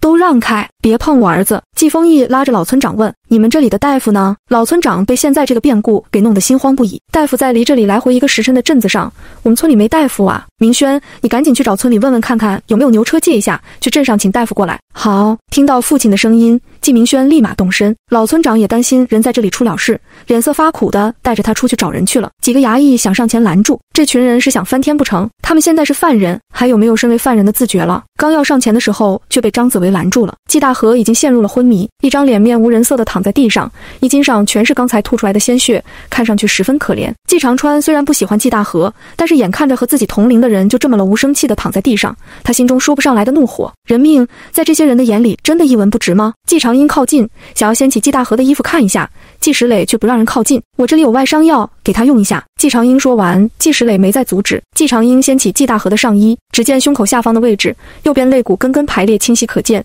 左边那面已经高高的鼓起，红肿青紫。看到这个的季时磊眼眶立马红了，都怪我没用，没让大河过上一天好日子。季大河身上的肋骨根根分明，季长英伸手在他胸口下方的位置上摸了一下，心中一沉。刚才看季大河吐血的样子，就像是受了内伤，现在这样搞不好骨头可能断了。他从空间悄悄拿出外伤喷雾，在他红肿青紫的地方喷了喷，其余的没敢动一下，只等大夫过来确认情况。一群人都在焦急地等着。季大河的奶奶被人搀扶到了一边，不停地安抚。很快，老村长带着一个中年男人过来了，这是村里的猎户，他有啥毛病都是自己在山上挖药草吃的，让他看看。看到他过来，一群人让了让身子。猎户皱眉，这小孩伤在哪？胸口，被人一脚踹的。猎户在季大河伤口摸了摸，随即摇头，俺治不了，得赶紧找大夫来，要不然这孩子不出1个时辰恐怕就不行了。季时磊一下子崩溃了，治不了？怎么会治不了？你救救他，你一定可以，俺真治不了，他那里骨头都断了，俺不是大夫。听到骨头都断了，村里的人面色不忍地拉住了季时磊。明轩不是去找人问车了吗？大夫说不定一会儿就来了。这话不过是安慰人的，现在下着大雨，镇子又远，1个时辰的功夫再怎么想也不可能赶得过来。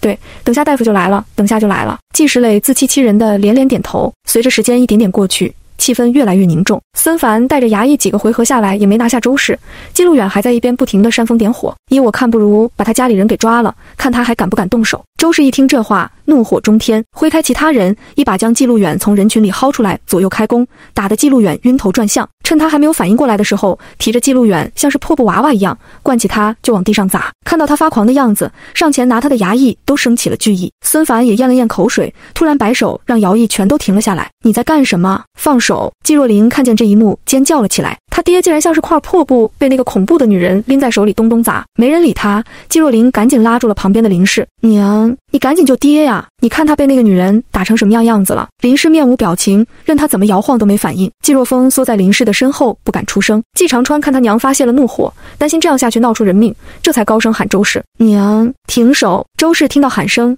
随手把季路远扔在路上，下回再乱打坏主意，我锤死你！大夫来了，有大夫了！季明轩喜悦的声音从外面传来，话音刚落，两个落汤鸡就冲了进来。他就是大夫！季明轩指着旁边的老头高兴地说。看清老头的长相，季长英有点意外，这要巧，上次见过的老头。黄老一边抖着袍子下摆的雨水，一边骂骂咧咧，年纪轻轻，脾气这么急，这么大的雨催命一样拉着老夫跑，一点都不知道尊重老人家。最近真是人倒霉，喝凉水都塞牙缝，遇见的年轻人一个不如一个。季明轩施了一礼，小子莽撞，还请大夫勿怪，但现在不是说这个的时候，您赶紧看看病人吧。黄老这才哼了一声，抬眼看向了场中的病人，看到季长英的时候，他眼睛刷的一下子就亮了，灼热的像是几百瓦的电灯泡。季长英忍不住搓了搓胳膊，是你？哎呀，没想到这要巧，咱们竟然碰到一起了，这真是太好了。黄老兴奋的神情根本掩饰不住。第29章，干活可以，给加钱。你话怎么这么多？赶紧救人啊！季长英无语的只想翻白眼。黄老连连点头，没错没错，先看病人，看他总算是靠谱了。季长英脸上也带上几分凝重，把事情简单一说。黄老沉吟着搭上了季大河的脉象，又摸来摸去的检查受伤的位置。一群人全都屏住了呼吸，等他下判断。过了一会儿，黄老开口，能治。听到这话，气氛一松，这小子身体素质太差了，全身上下没2两肉，要不然也不至于伤成这样。不幸中的万幸，骨头没有插进肺里还能治，这也是你们运气好遇到了我，不然就算如此，一般人也救不了。黄老嘀嘀咕咕地说着，一边还看了2眼季长英。我先给他接骨续筋，再辅以针灸和药方，好好养着3个月就好。来，2个人给我把他抬床上去。黄老指着季大河吩咐，2个人立马上前，按照黄老的要求把季大河仰卧倒，身上的骨头看着更清晰了。其他人都散开，该干啥干啥去。黄老把人哄走，自己开始聚精会神地动手接骨。季长英拉着季明轩问：哥，你在哪找的这人？季明轩把蓑衣给了黄老，此刻正在擦身上的水。我找村里的人借到了牛车，又喊了人带路，刚走出村子没多久，就看到一辆马车陷入了泥里走不动。这位老先生喊我们帮忙，我们赶时间就说了一下情况，结果他说他是大夫。季明轩看着他，你呢？怎么会认识他？之前在路上的时候无意间遇到了一次，当时还有个人跟他一起，没想到今天又遇上了。季长英耸肩，季明浩开口，我看他看你的眼神不对劲儿，你小心点儿。季明学瞪眼，这老头还有什么坏心思不成？倒也不一定是坏心思，等下大河那里如果没事的话，我找他问问。季明轩感觉这个老者不像是什么坏人，看他诊脉治病的样子十分专业。季长英没什么意见，折腾了一个晚上都累得不行。等黄老停手的时候，他的脸上也露出了几分疲惫之色。先给我们找个地方休息一下，等下找我拿药方，尽快去买药。季石磊激动的，谢谢大夫，谢谢大夫，诊金能不能先欠着？后面的声音越来越小。黄老嘴一撇，打量了一眼跟乞丐差不多的季石磊，看在这丫头的份上，诊金就算了。其他人听到这话，脸上也带上喜色。大夫真是菩萨心肠，您真是大好人。行了，累死我了，少给我戴高帽。黄老不耐烦地挥手。季若琳恨恨地说，过来给我爹看病，他变成这样全都是这家人害的。黄老一听这话，眉头一皱，你算什么东西，竟敢命令老夫？我就命令你怎么样？人是这个疯女人打的，要是我爹有个什么好歹，我绝对杀了他。季若琳指着季长英，一脸狠意，颅内有疾。黄老摇摇头，不再看他，对着季长英喊道，牛丫头，你送我回去。兄妹4个人都瞪着他，谁姓牛？你刚才不是装的善良，现在看见病号竟然不管。季若琳急得要上前拉人，被季明学拦住，滚开。季长英一个眼神都没给季若琳，别说季路远没死，就是他活蹦乱跳的吊死在他面前，他季长英要是眨下眼，就算他胆子小。走吧。他说完，穿上蓑衣，率先走到了外面。老村长在前面带路，黄老殷勤地凑到季长英的身边，小姑娘，你家这是犯事了呀？要去往哪里呀？凉州。黄老激动得直跺脚，这不是巧了吗？我们也要去凉州，咱们一块走怎么样？老夫我医术高超，一路上你们要是有个头疼脑热的，我保证药到病除，跟我一起走你绝对不亏。季长英看着上蹿下跳的老头，有点怀疑，是吗？黄老一下子怒了，怎么个意思？你还不信？我可是堂堂药王谷的主人，一身医术无人能比，皇帝老儿请我去宫里当太医，我都不去呢。不知道多少人捧着重金请我治病，还要看我心情。你这丫头真是不识好歹。季长英撇撇嘴，你听着这么厉害，怎么在这荒山野岭的跑了几天，身边连个跟着伺候的都没有？牛都让你吹上天了。黄老听到这话气得正要跳脚，到了。老村长的话一下子打断了他，说话间三人已经到了一座破败的院子门口，一辆崭新的马车就横在大门口，这家的男主人正站在大门口一脸为难。咋了？这是？老村长看见这一幕皱眉，村长，这里面有个好看的公子和这位大夫一起的，我看他行动不便，想上前背他去休息，但是他不让俺靠近，眼神老吓人了。老实的农家汉子看到他们一副如释重负的样子。黄老听到这话呵呵一笑，我家这个小子就这么个怪脾气，你们不用管他，该休息休息吧。听到他的话，男人松了一口气，你们的房间就在西屋，我就先走了。说完逃也似的离开了这里。老村长看没他什么事，转身回去了。嘿嘿，你力气大，帮我把这小子给扛下来。黄老十分自然地吩咐季长英，刚才那个大哥不是在这里，你不找他，找我，这能一样吗？这小子臭毛病多，咱们一回生二回熟，上次你都扛过一回了。黄老不甚在意。谢思恒在里面听到黄老的话，脸色黑得能滴墨，扬声不用，说着就打算撑着身体起身，只是刚刚搬动了一条腿，脑门上就全都是汗。黄老听到他的声音就快步上前，猛地掀开车帘，看到这一幕立马怒了，你矫情个屁，上次人家姑娘已经抬过你了，我刚把你的小命给捡回来，你就不要命的乱动。季长英透过车帘和谢思恒的眼神刚好对视上，他换了一身玄黑色的衣服，右脸上的伤口被包扎了起来，只露出左边那完美的半张脸，看上去多了几分羸弱。谢思恒收回看向季长英的眼神，看着黄老，那你扶我下去，我老胳膊老腿的扶得住吗？更何况我给你下了针，腿上无力，扶着有个屁用。黄老转脸看着季长英笑嘻嘻的，牛姑娘快来帮忙。季长英收回眼神，干咳了一声，干活可以，得加钱。加钱10两。黄老感觉自己好像幻听了，10两，对，一手交钱一手交货。谢思恒的脸青了一瞬，立马恢复了淡然，不需要，我就在车里休息。说完躺回原来的位置，把后背留给两人。黄老第30章，人在路上走，祸从天上来。黄老咬牙摸出10两银子，递给季长英，没好气地说，你算是钻钱眼里了。季长英十分敬业地露出职业笑容，好嘞老板，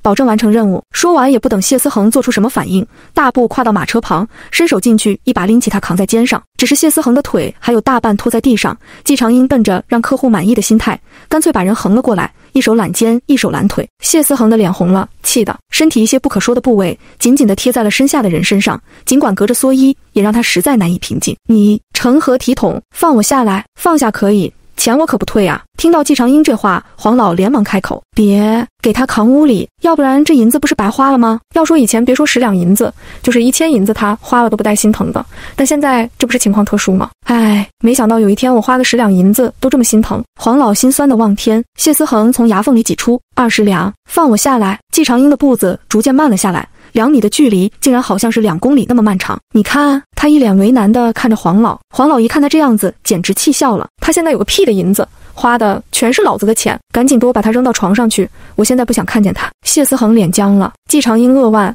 抬价的机会就这么没了。这家的房子十分的简陋，屋里面除了一张床，竟然再没其他东西。不过房间收拾的倒是整洁。季长英3步并作2步就把人放到了床上，动作带了一些轻柔。不管怎么说，这好歹都是病人。谢思恒绷着一张脸坐在那里，整个人一脸阴郁，耳尖却红得滴血。季长英放下他后，拍着胸口介绍，人工服务包您满意，只要有钱一切好谈，欢迎老板下次定制独家服务。黄老眉毛都拧到了一起，什么乱七八糟的。谢思恒面无表情地躺到了床上，身子背了过去。他实在不想面对这个人，下回再有这种好事记得找我，只要钱到位，一切好说。季长英摆摆手，笑眯眯地走了，重新回到那个乱糟糟的院子，人少了一半。季丰收还在那里等他，走吧，咱们被安排到另外一座院子了。路上季丰收把事情简单说了说，孙凡竟然就这么偃旗息鼓地收了钱，带着衙役去休息了，这实在让人捉摸不透。老村长给他们这一行人腾出了3座院子，衙役们在中间的那座院子里，其余人分别在2边的院子。等季丰收带着他回到休息的院子时，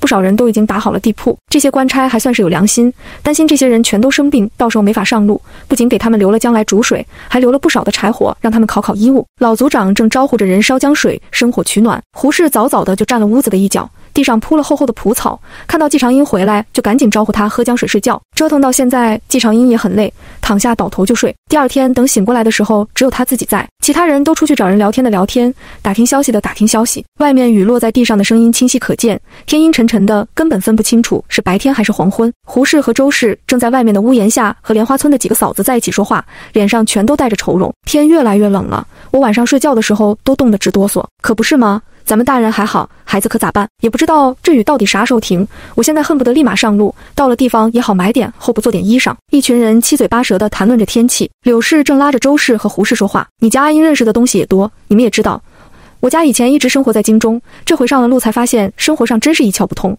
以后再遇到什么东西，能不能带我？柳氏说这话的时候，脸上忍不住带上了几分红晕。这话说的他实在难为情，但是他们一家现在已经到了山穷水尽的地步，再不想想办法，只能饿死在路上了。胡适爽朗地说：“这有啥呀？我家阿英整天带着小姑娘在路上找东西呢，你要不介意的话，只管跟着摘。”周氏听到有人夸季长英，一脸骄傲：“阿英就是最好的。”说曹操就到，看到季长英出来，周氏眼睛瞬间亮了起来：“你醒了？不饿。”胡适笑盈盈的起身，把一个黑馍馍塞他手里。这2天凑合着吃这个，大家都在一起住，他们也不好搞特殊。季长英也没意见，拿着馍馍随意的蹲在地上，一边灌水一边啃，吃着十分的拉嗓子，不喝水根本咽不下去。突然门口传来一阵吵闹，院子里正在说话的人都凑到了门口。哎呀，我家那头母猪生了快1晌了，还没生下来，咱们村里现在就你一个大夫，求你去看看吧。一位大娘在隔壁的院子门口扯着黄老的衣裳不放，岂有此理！我是给人治病的大夫，不管给猪接生，你莫要纠缠，赶紧去找懂猪的去。黄老黑着脸拒绝，可是我们村就我一家养猪，好不容易养1年配了种，眼看着就要生小猪出来赚钱了，这要是死了可咋个办嘛？大娘急得团团转，死了重新养。黄老甩袖就要走，季长英默默举手：“我会。”胡适真这话震了一下，别瞎说。季长英很想不懂，但是没办法，他读的农学院，当初上学的时候养猪可是能攒学分。李嫂子听到季长英的话，脑子来不及思考，拉住他就说：“太好了，跟我走。”季长英被拉走的时候也没忘扯住黄老：“咱俩一起。”